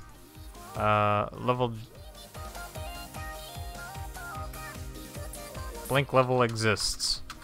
Okay, so what if blank level doesn't exist? Let's test that. Let's put this in here. Value is false.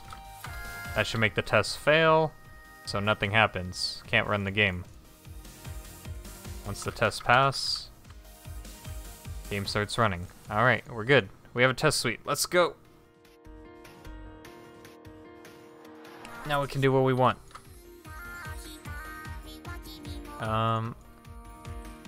Bot moves to the right. Did I incorporate the before each? I think the before each gets called. Yeah, before callback gets called each time. Bot moves to the right each update. So we will do...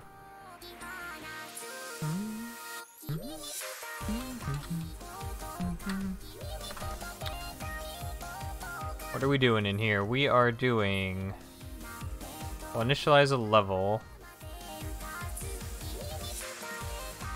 Initially. We don't even have to initialize the level, we just have to have the bot in there. I guess we do have to initialize the level though. Game grid equals create grid 5 by 5. And run the bot once. So we just run the bot, and the bot should now be one to the right. So we're looking if game grid. Let's see, Y position is 3. Oh, we didn't place the bot though. Let's place the bot somewhere. Place bot at 0, 3, 2. Game grid 3, 1 dot bot.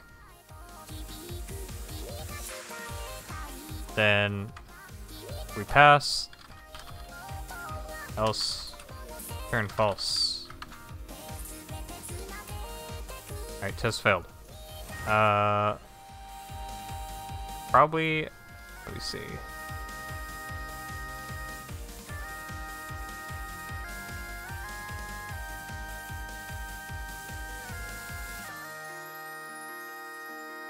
Oh, you know what? The game state has to be turned on. So we'll actually make it so the game state is reset each time. So before each, game state will be equal to waiting. Game state is waiting.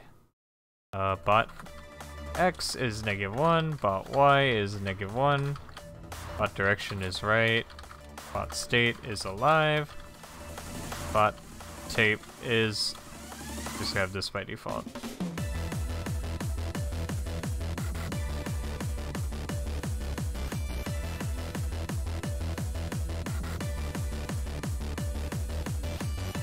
Okay. And so we have to activate the game state when we start, so we'll do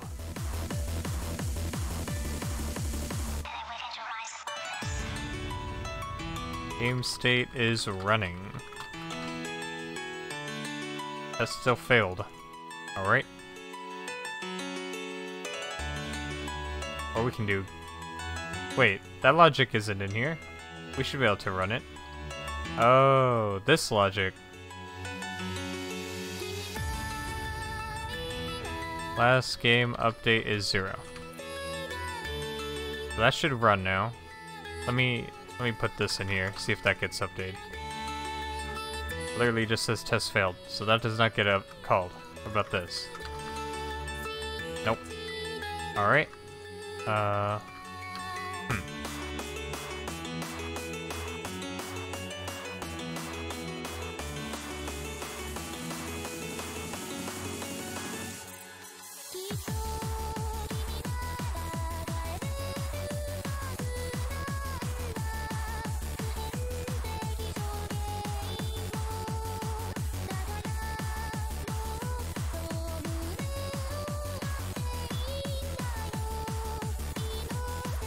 What the heck?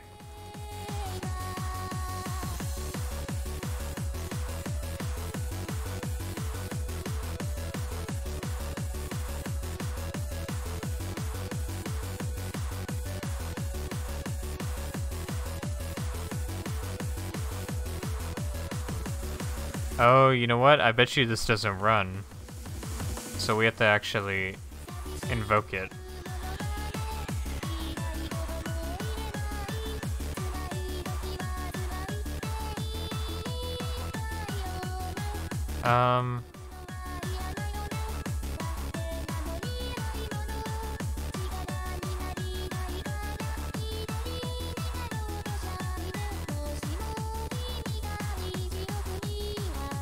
I have a feeling this is supposed to be running. Nope. Weird.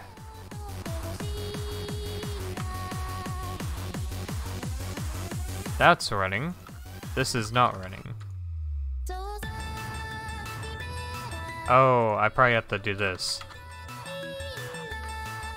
What?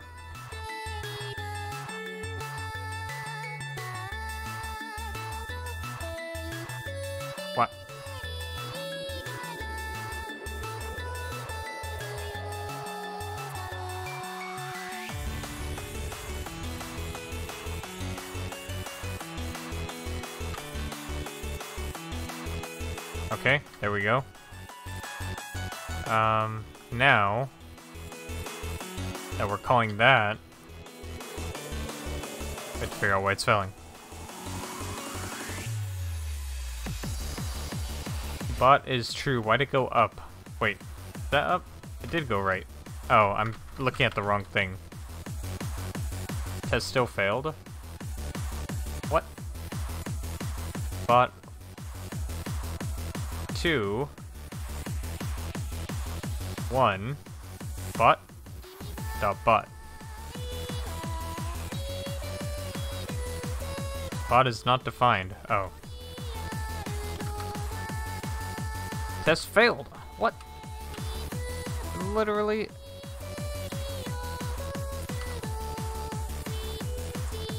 It literally says bot. How's that a fail? Alright, how about console.log this? I need to see it for myself. What? How is it blank? Oh, this just gets rendered. It doesn't alter the game grid. So what we have to actually check is not this. Check the bot X and bot Y. Bot X needs to be 1. Bot Y needs to be 0. Or 2. Valid left hand. What? Oh. Dang it. There we go. Test passed now. Okay. Bot moves to the right initially.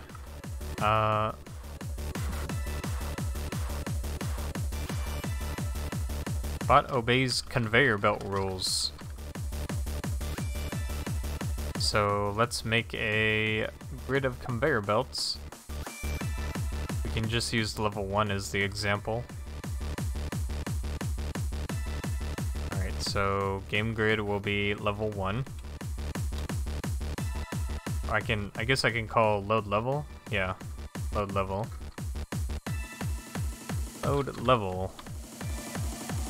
Level 1, bot X is 0, 2. Bot Y is, there we go. And then run bot. Over and over. How many times do we have to run it? 1, 2, 3, 4, 5, 6, 7, 8, 9, 10, 11. So run it 11 times.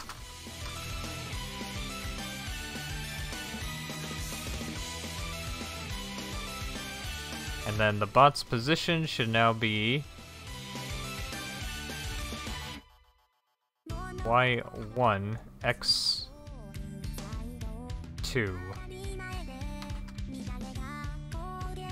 Cannot read property 2 of undefined. What? I mean property 2.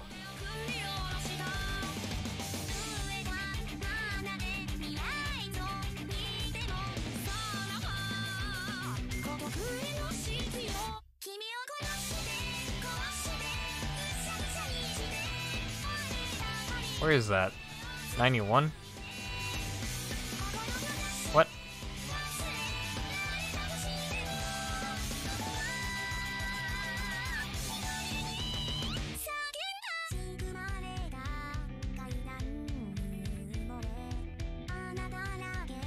Is this updated?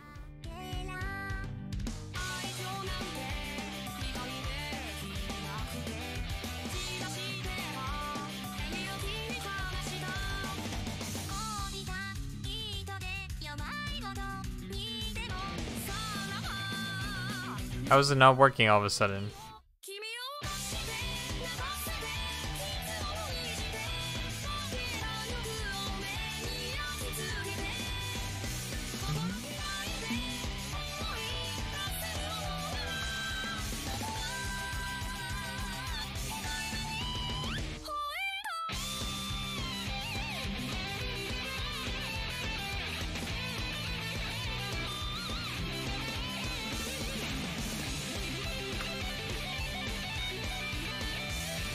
Oh.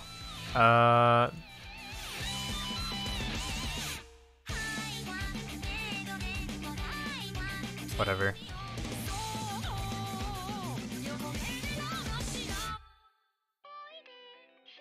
Oh, in game 91. I'm not even paying attention. Can every property 2? Shouldn't game grid be defined though? Load level 1.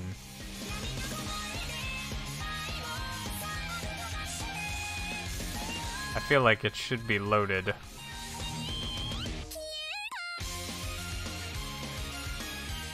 Unless I'm... Oh, I'm not supposed to make game grid equal to that. Duh, okay. Test failed. What? Test failed. Oh, you know what I forgot to do? Run bot. We'll put testing here. Testing. So, or testing. So we can put testing is true here.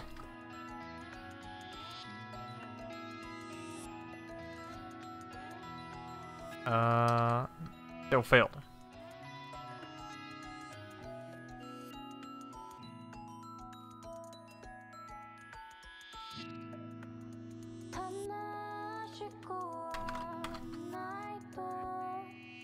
Wait, now it passed. What? I guess it just did save my changes or whatever. Alright, I need to disable this debug stuff. Disable this. Render game, if not testing. Render game. Okay. Test pass. So if if for some reason I decided, okay, the conveyor is not going to move the bot for this, it should fail. Yeah, so if I mess with it, a test can possibly fail now. Which is good, that's what we want. What else do we have to do? Bot obeys branch rules. So we'll load up level 2. And we'll run... We only have to do, I think, 2 iterations. We go 1, 2, 3. 3 iterations.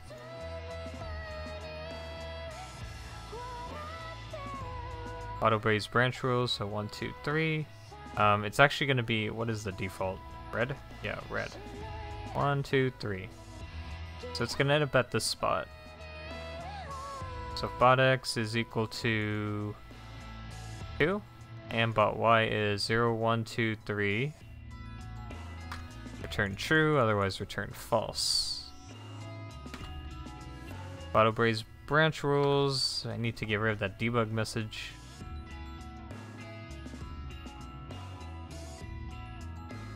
Okay. Cool. Test passed. And let's do another one. Bot obeys branch rules. Bot obeys branch rules with the other, with different tape. With different colored tape. So we're gonna actually change the bot tape here to be bot tape will be equal to color blue instead of color red. And that's going to make it so the bot needs to now end up boom, boom, boom here instead, which is a y of 1 and an x of 2. So it does pass. Now if I somehow mess with this, one of these tests is gonna fail now, and that'll let me know, hey, something's wrong. And the other test should fail if I mess with that one. Boom. So, our test suite of all the things we've done so far. Let me commit this. That way in the future, if we break something, we'll know. Add in testing suite.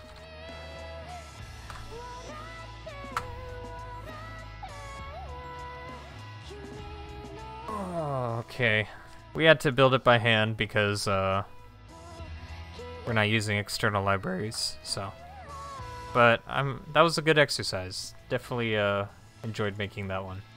So now that we have our testing suite, I think we can kind of do like test-driven development in a sense. We will write a test, it will fail, then we'll make it pass, kind of. I don't want to do this too much because it's very time consuming, but we can do it,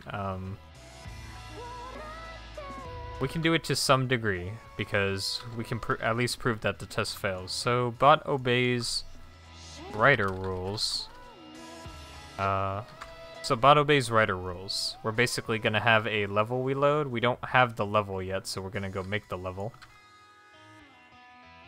And we're going to have a writer here. So I guess we'll have a writer, right? Oh wait, that's wrong. Let's do a writer down here.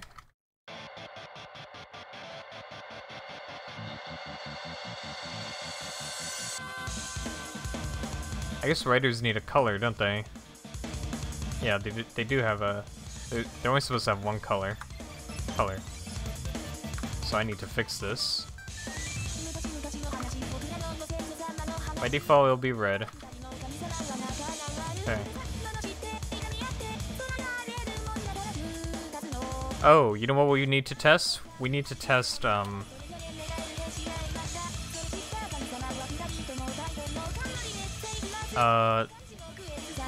bot tape is reduced by 1 when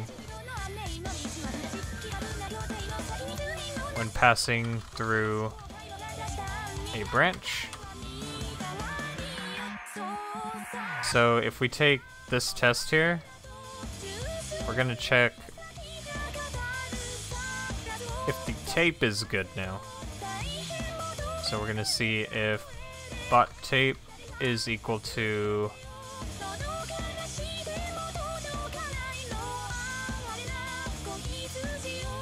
color blue. I think this will fail because this is a different like instance of the object, but we'll see. There might be a way to make it pass. Yeah. So I think this. Nope, that doesn't work either. We have to do like. We have to see if the tape length is equal to 1 and bot tape 0 dot color is equal to blue. And if it is, we're good then. There we go. That's a pass. So if for some reason, like we didn't actually consume the tape here, it'll fail. So that's how we can prove that test is working. Bot tape is reduced by 1 when passing through a branch, through a different side of the branch, through a different branch. So this time we're gonna do this test, and then we'll do kind of the same thing. We're actually setting the tape length to only have the color blue, so the tape should have nothing in it at this point. And so that test will pass, but if we don't consume the tape again, ends up with a failed test there. And we can make multiple tests fail. So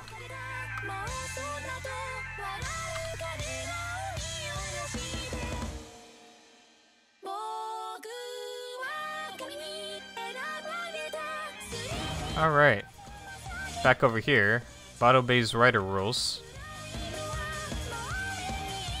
So for a writer, we need to add to either the end of the tape or replace the current value we have in the tape. So that's dependent on the state of the writer. So there's going to be two types of writers, actually.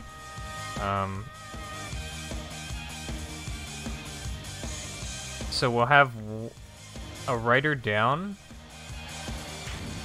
without overwriting, and then we'll have another one with... I could technically use the same level and put the bot in a different place. Like, that's a trick I can do here. So I can do a writer up here with overwrite set to true. So we're gonna call this method overwrite.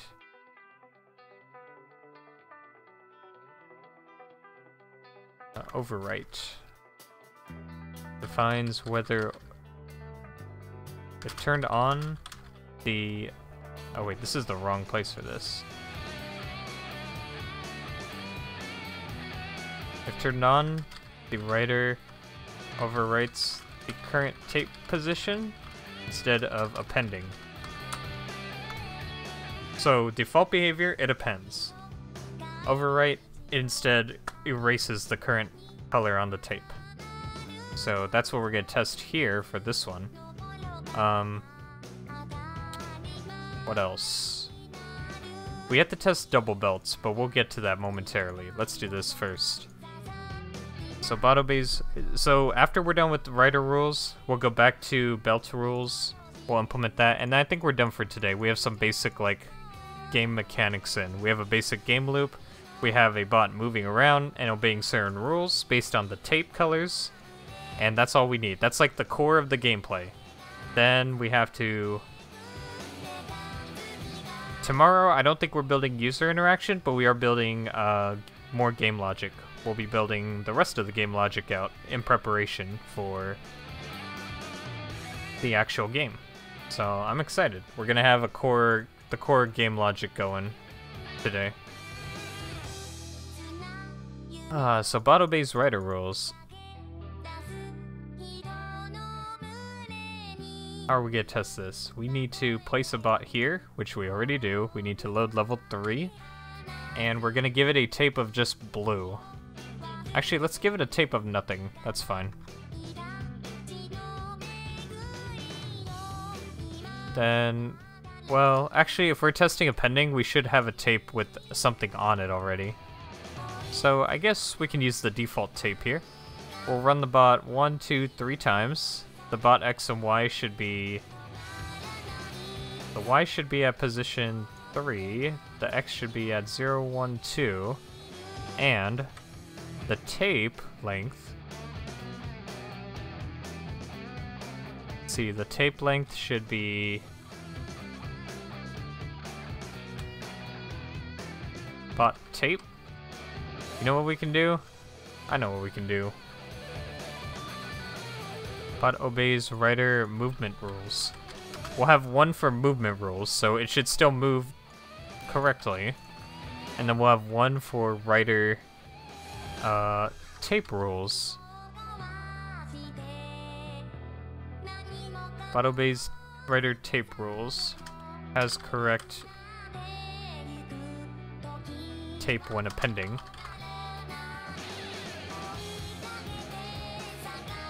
So here, we're looking at the bot tape. Dot length is equal to 3, and bot tape 2 dot color is equal to, let's see, it should be red. So that test should, both tests should, no, one test should pass, the other should fail, because it obeys writer movement rules already. This one fails because we haven't made the tape appending yet, so we're going to make the tape appending behavior now.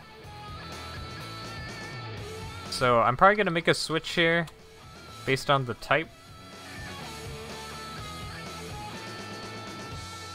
That way we can implement different types into a nice little switch statement instead. This case will be the branch case. Then we have the default case.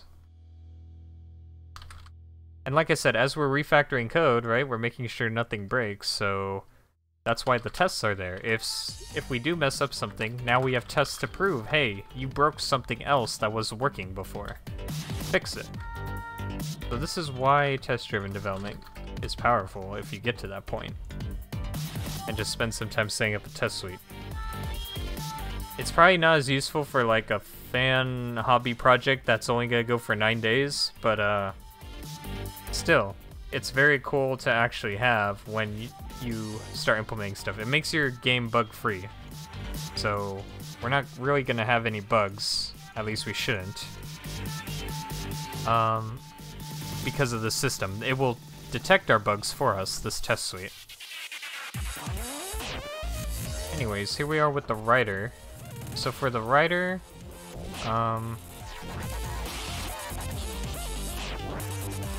what I want to do is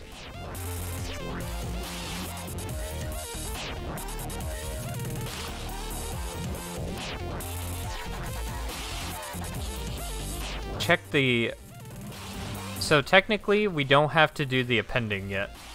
Or, we do the appending, but we don't check whether or not it's in append mode. So we will append tape, and we'll append based on color. Next square dot color. So we'll write that function real quick. Append tape.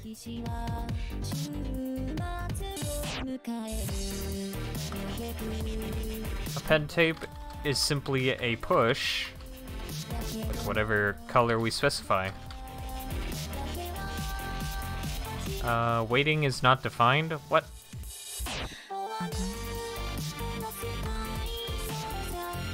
Oh wait, there's a syntax error. There we go. So the test still failed. Append tape. Did we not actually set the tape? We did. BotTape.push. The color. Oh. Color. How about that? There we go. Oh, now this fails. What? Obeys writer movement rules. Ah, we haven't moved it now. See? Getting those bugs already. Bot direction is equal to direction. I guess since this applies to everything though, we can put it down here. I assume it's common to every single thing, so we're just gonna put it down there. And now these fail. Obeys branch. Oh, yeah, right. The bot direction will be based on different directions like that, so you can't just use the next C. This is why tests are useful. It tells you what doesn't work anymore. Alright, well this is still broken, so we're gonna have to figure... Oh, wait, why? I thought I deleted you. There we go, passed. Everything's passing. It would be nice to have, what do you call it? It would be nice to have it show how many passed/failed. I think that would be a nice bonus, so let's do that. So we'll keep a running total of total tests and pass tests is 0. So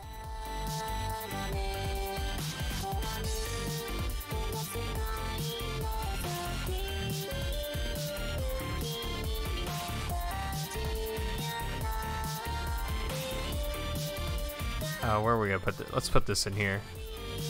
Our test suite. So we'll go and say test suite dot total test plus plus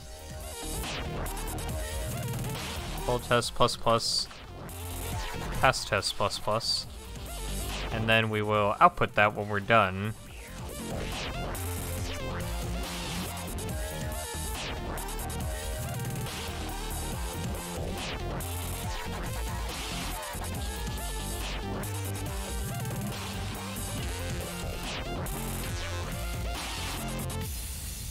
Test results, number passed. So we'll say test suite dot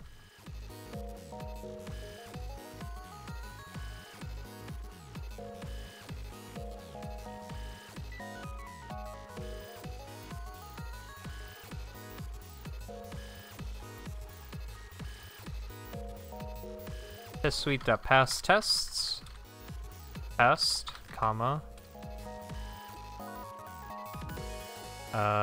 test suite dot total tests minus test suite dot pass tests tell us the number of failed tests, comma test suite dot total tests total. And I'm missing a parenthesis somewhere.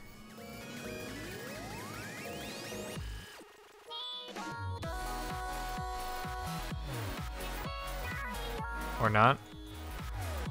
What? Oh, I'm missing a plus.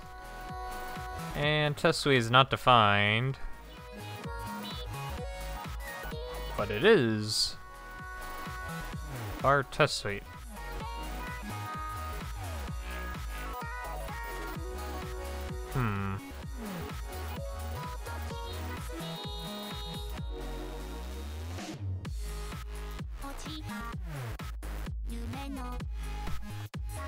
Well, aren't I always returning this? So yeah, this should be passing itself as they were doing this.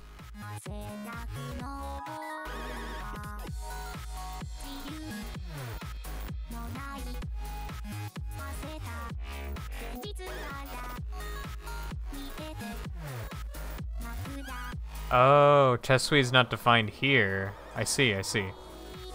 Wait a second. At this point... Oh, inside of expect, I think. 45.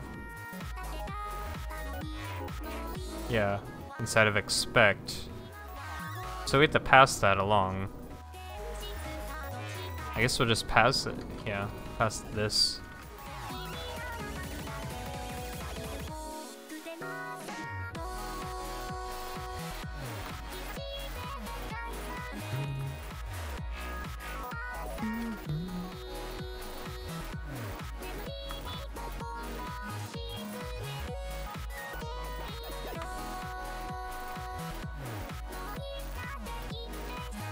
Alright, let's keep going.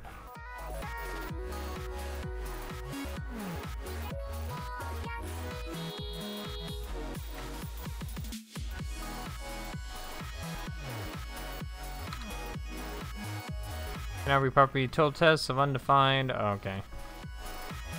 I guess that didn't work. What else can we try? Let me think. Well, if we made this global, it would probably be fine. I kind of thought I was doing that here, but I guess not. So we're gonna change this up a little.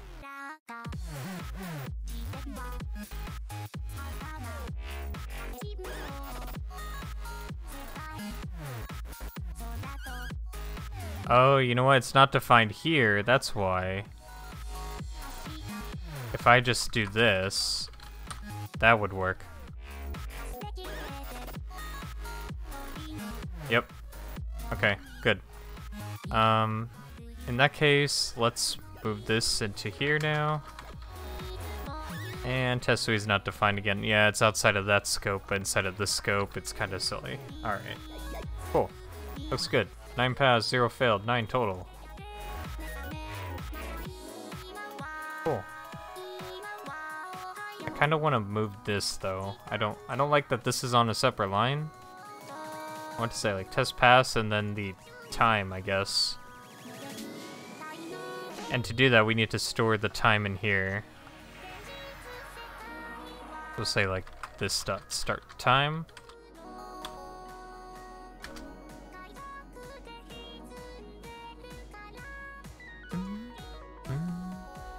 We can move that into here. This dot start time.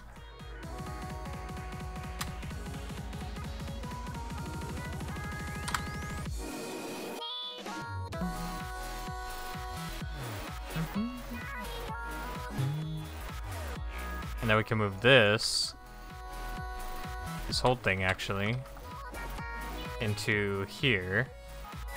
Doing some refactoring here.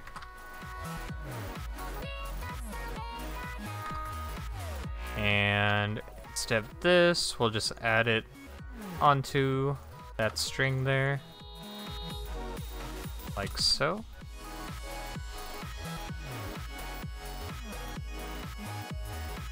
Go. And then we can get rid of all those extra lines that we now no longer need. Perfect. Good good refactor.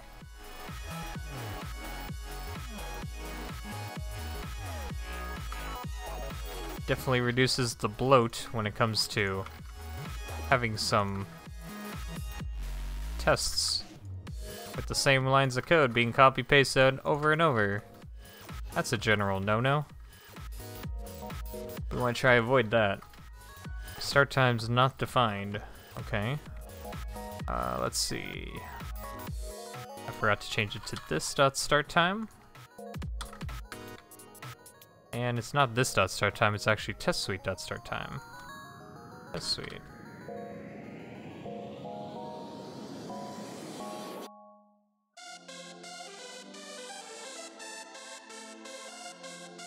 Still not defined. Did I set it? Yeah, I did.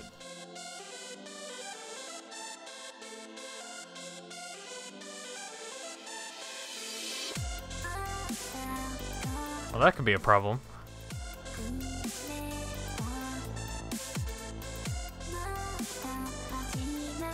Like if I call the before each, is that what I need to do? Call the before each? Not the it?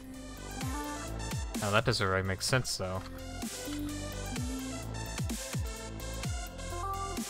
Like it should be defined here. So by the time we get down to here, it should be set up. Oh, this is inside of the callback. Oh, yeah, I missed this. Whoops. That can go. My bad. Alright, it's looking good. Test suite. Test suite is a go. Let's see. Add in writer tape rules. And starting code for writer tape rules. I guess I'll say append rules. Compacted or refactored test suite.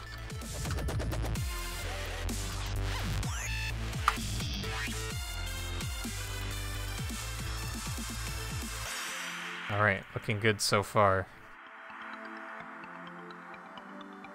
So, has correct tape when appending and obeys writer movement rules.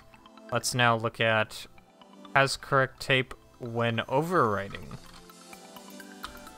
So with overwriting, the tape length will be 2, but the color of the first value should be whatever the color of the writer is. So it should be red.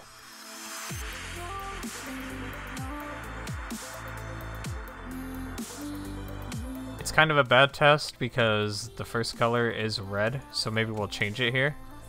We'll say bot tape equals blue-red instead. That way we're testing if it's actually changing. So again, we'll do 3 iterations. That should work. So it doesn't, because obviously we don't have overwrite functionality yet, so we're gonna add that in. Oh, you know what? I need to change this though. The bot needs to start on level 3. We have a writer up here with overwrite set to true. So we need to start the bot there in order to make a fair test that we can actually pass. Because that was technically an unpassable test. What? 0, 1. 0, 1.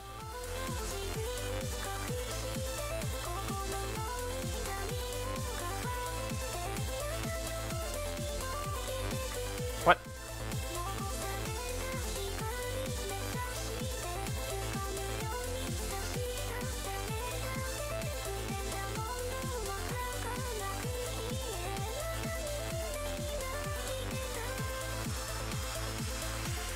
Oh, you know what? It's just 2 steps. My bad. Wrote a bad test there. It only moves 2 steps. Okay, so it does fail. We need to make it pass now. So we'll go back in here. If next square dot overwrite, and we're gonna overwrite tape, else append tape.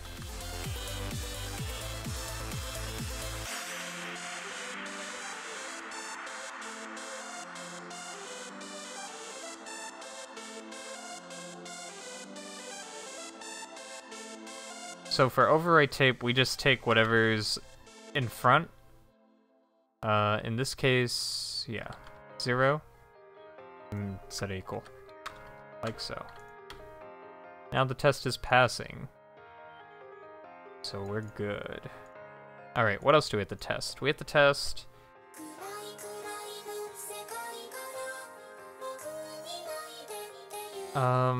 let's see. I feel like there was something I should test. Oh yeah, I need to test a branch where it has a completely different color. The behavior that happens. So, basically, bot goes forward if no color matched. So for example, here we're loading, again, level 2, and we're going with a tape of blue. Let's actually change it to yellow. So this is a red-blue branch. So if it's yellow, it should end up going here instead. So our position should be 2, 2. Should be 1, 2. It's just 2 steps. So that is a pass already, so we don't have to modify anything since that works.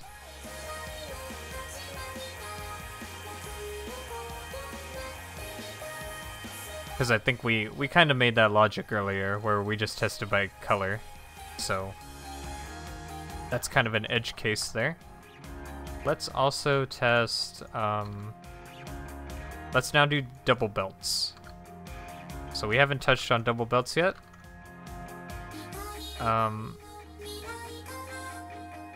Bot goes right when approaching a double belt from the left. Bot goes right when approaching a double belt left to right from the left.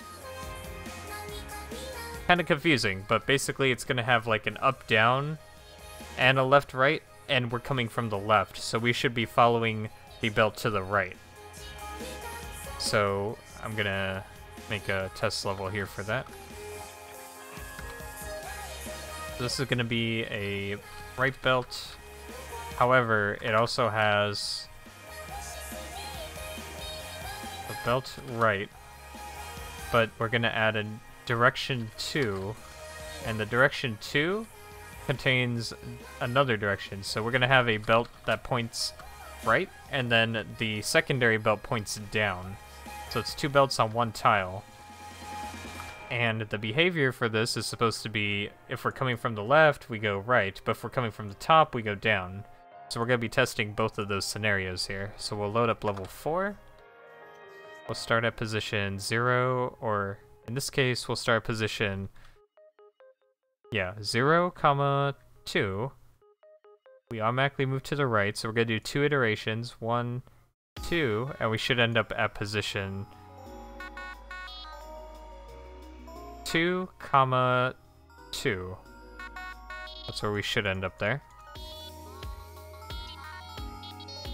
What did I miss? We don't care about bot tape right now. Level 4 is not defined. What? I literally defined it right here. Oh, need to save. How about we save one day? Alright, so that's already passing. However, let's throw a curveball. Bot goes down. We're approaching a double belt. Down, or up down, from the top. So right now, its direction says it's pointing to the right, but it's got a direction 2 variable. So we're gonna throw this game a curveball and say start the bot at position, this position, position 1, 1.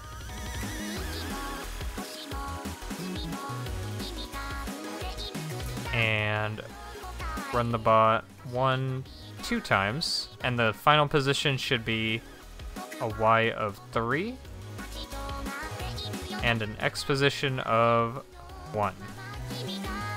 So this is definitely gonna fail because we do not have direction 2 programmed. It's gonna think it wants to go to the right instead. So we're gonna have to fix that now by writing the implementation.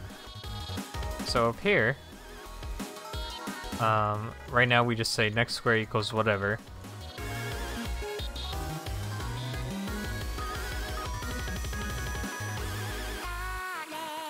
So for each of these, we actually need to check if there's a direction 2.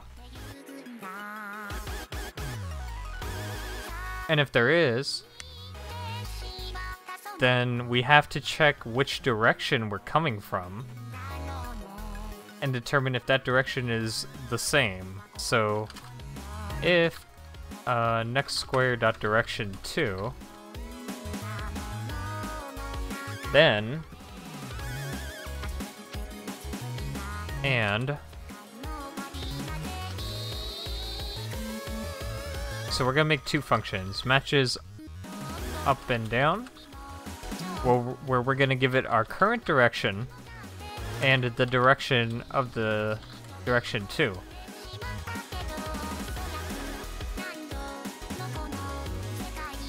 Because our current direction is up. So if next square dot direction 2, I guess we can just do this. This is actually easier to read, I think. Is equal to up, or it's equal to down. I guess either of those two would be fine.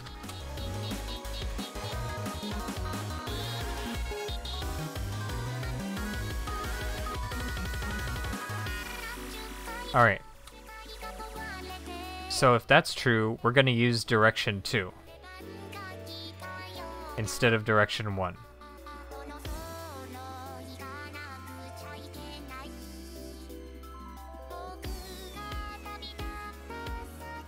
So next square will be the same. However, our direction is not determined anymore by this. So this is going to go away. Direction is now determined possibly by direction 2. Otherwise by direction 1.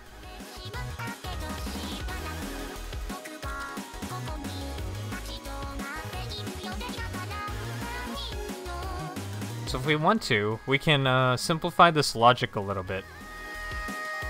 Because this is our conditional. So we can say bot direction is equal to, this as the conditional. If that's true, use direction 2. Otherwise use direction 1.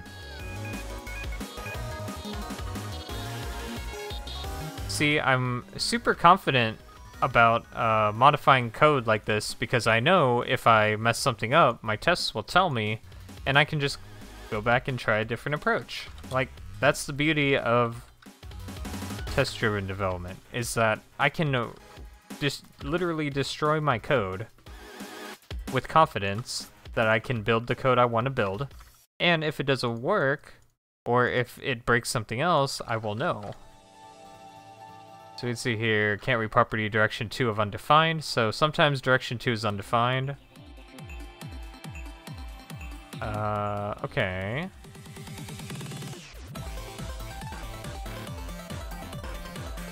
Where do we see that? Or...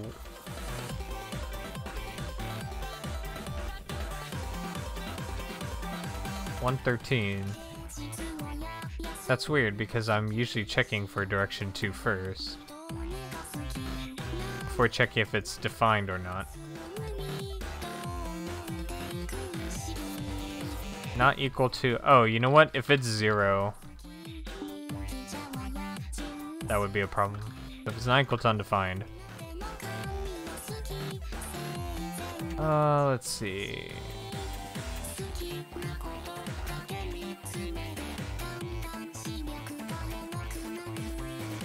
Oh, next square is undefined. Hold on. Let me think about this. Next square... Oh, I messed up the direction, didn't I? Or did I?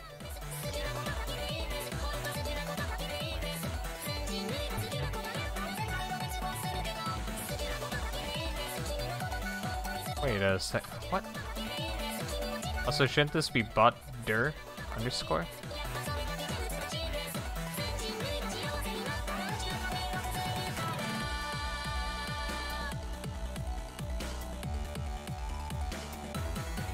Next square should be defined. Did I define a level? I did.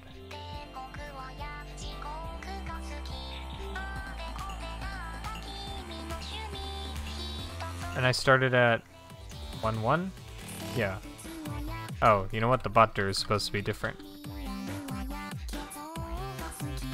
There we go. Alright, test passed. Now, if I had some, like... I guess we have to test more, though. We're not... That's not thorough. We have to test, like, to the right? Well, I guess we tested to the right. Let's test left.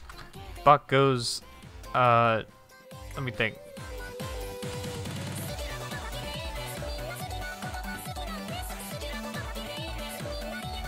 Bot goes right when approaching a double belt that is left to right.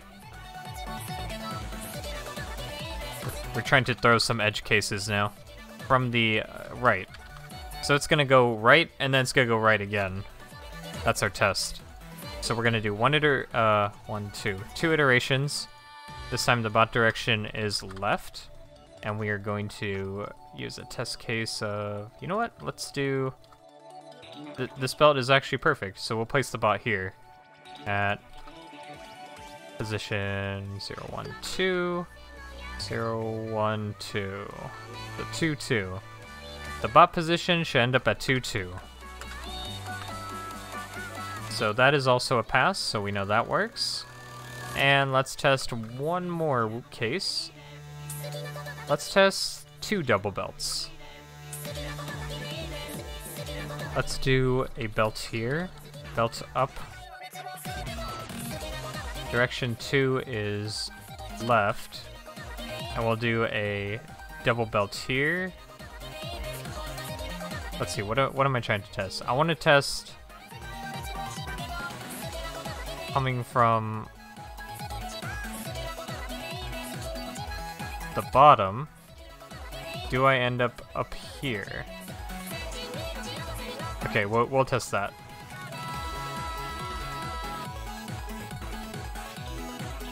Bot goes up when approaching a double belt that is down to up from the bottom. So we'll start the bot here at position 2 and position Y of 4. The bot direction will be moving up, and we'll run it for 2 steps, 1, 2, and we're looking for an X of position 2, 2. And that is also a pass, so looks like everything, all the rules are working. Okay, I think that takes care of rider rules. That also takes care of double belts, and it takes care of regular belts. So we're off to a good start. We have quite a bit of game logic in already. And we have a test suite, so everything's looking good, guys. That's gonna be it for me for today. I do want to sleep. I want to play Project Diva, like first thing when I wake up. Looking forward to that. Hope you guys enjoyed. Tomorrow, day 2, we're looking at pushing out more of the game mechanics and starting work on hopefully some kind of like user or game logic so that we can have some puzzles. So implement double belt logic. Cool. Anyways, for those of you that tuned in, thanks for watching. I'll see you next time. Take care.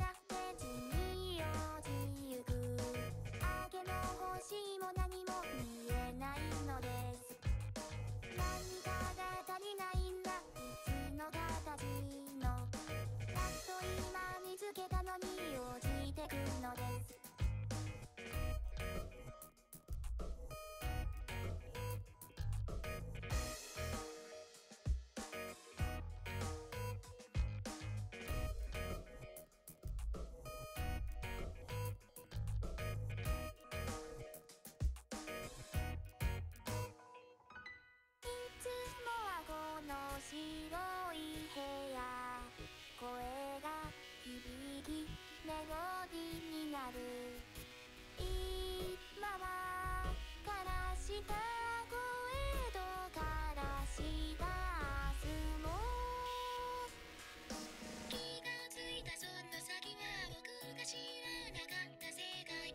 このまま黒に染まって落ちてゆく。足りないもの全部また見つければいいさ。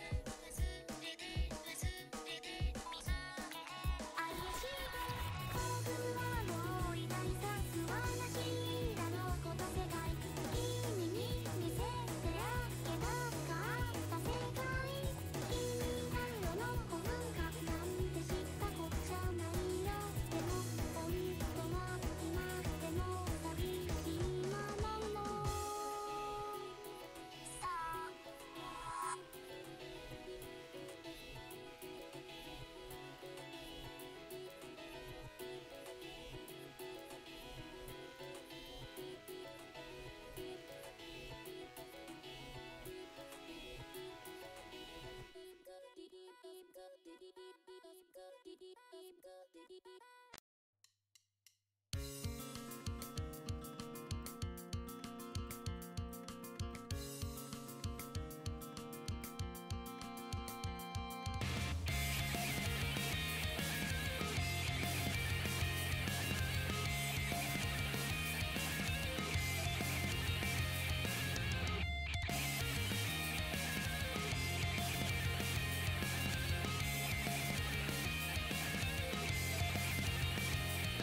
大切なものはなんだっけ。ところで私は誰だっけ。頭の中でアルファベット回る。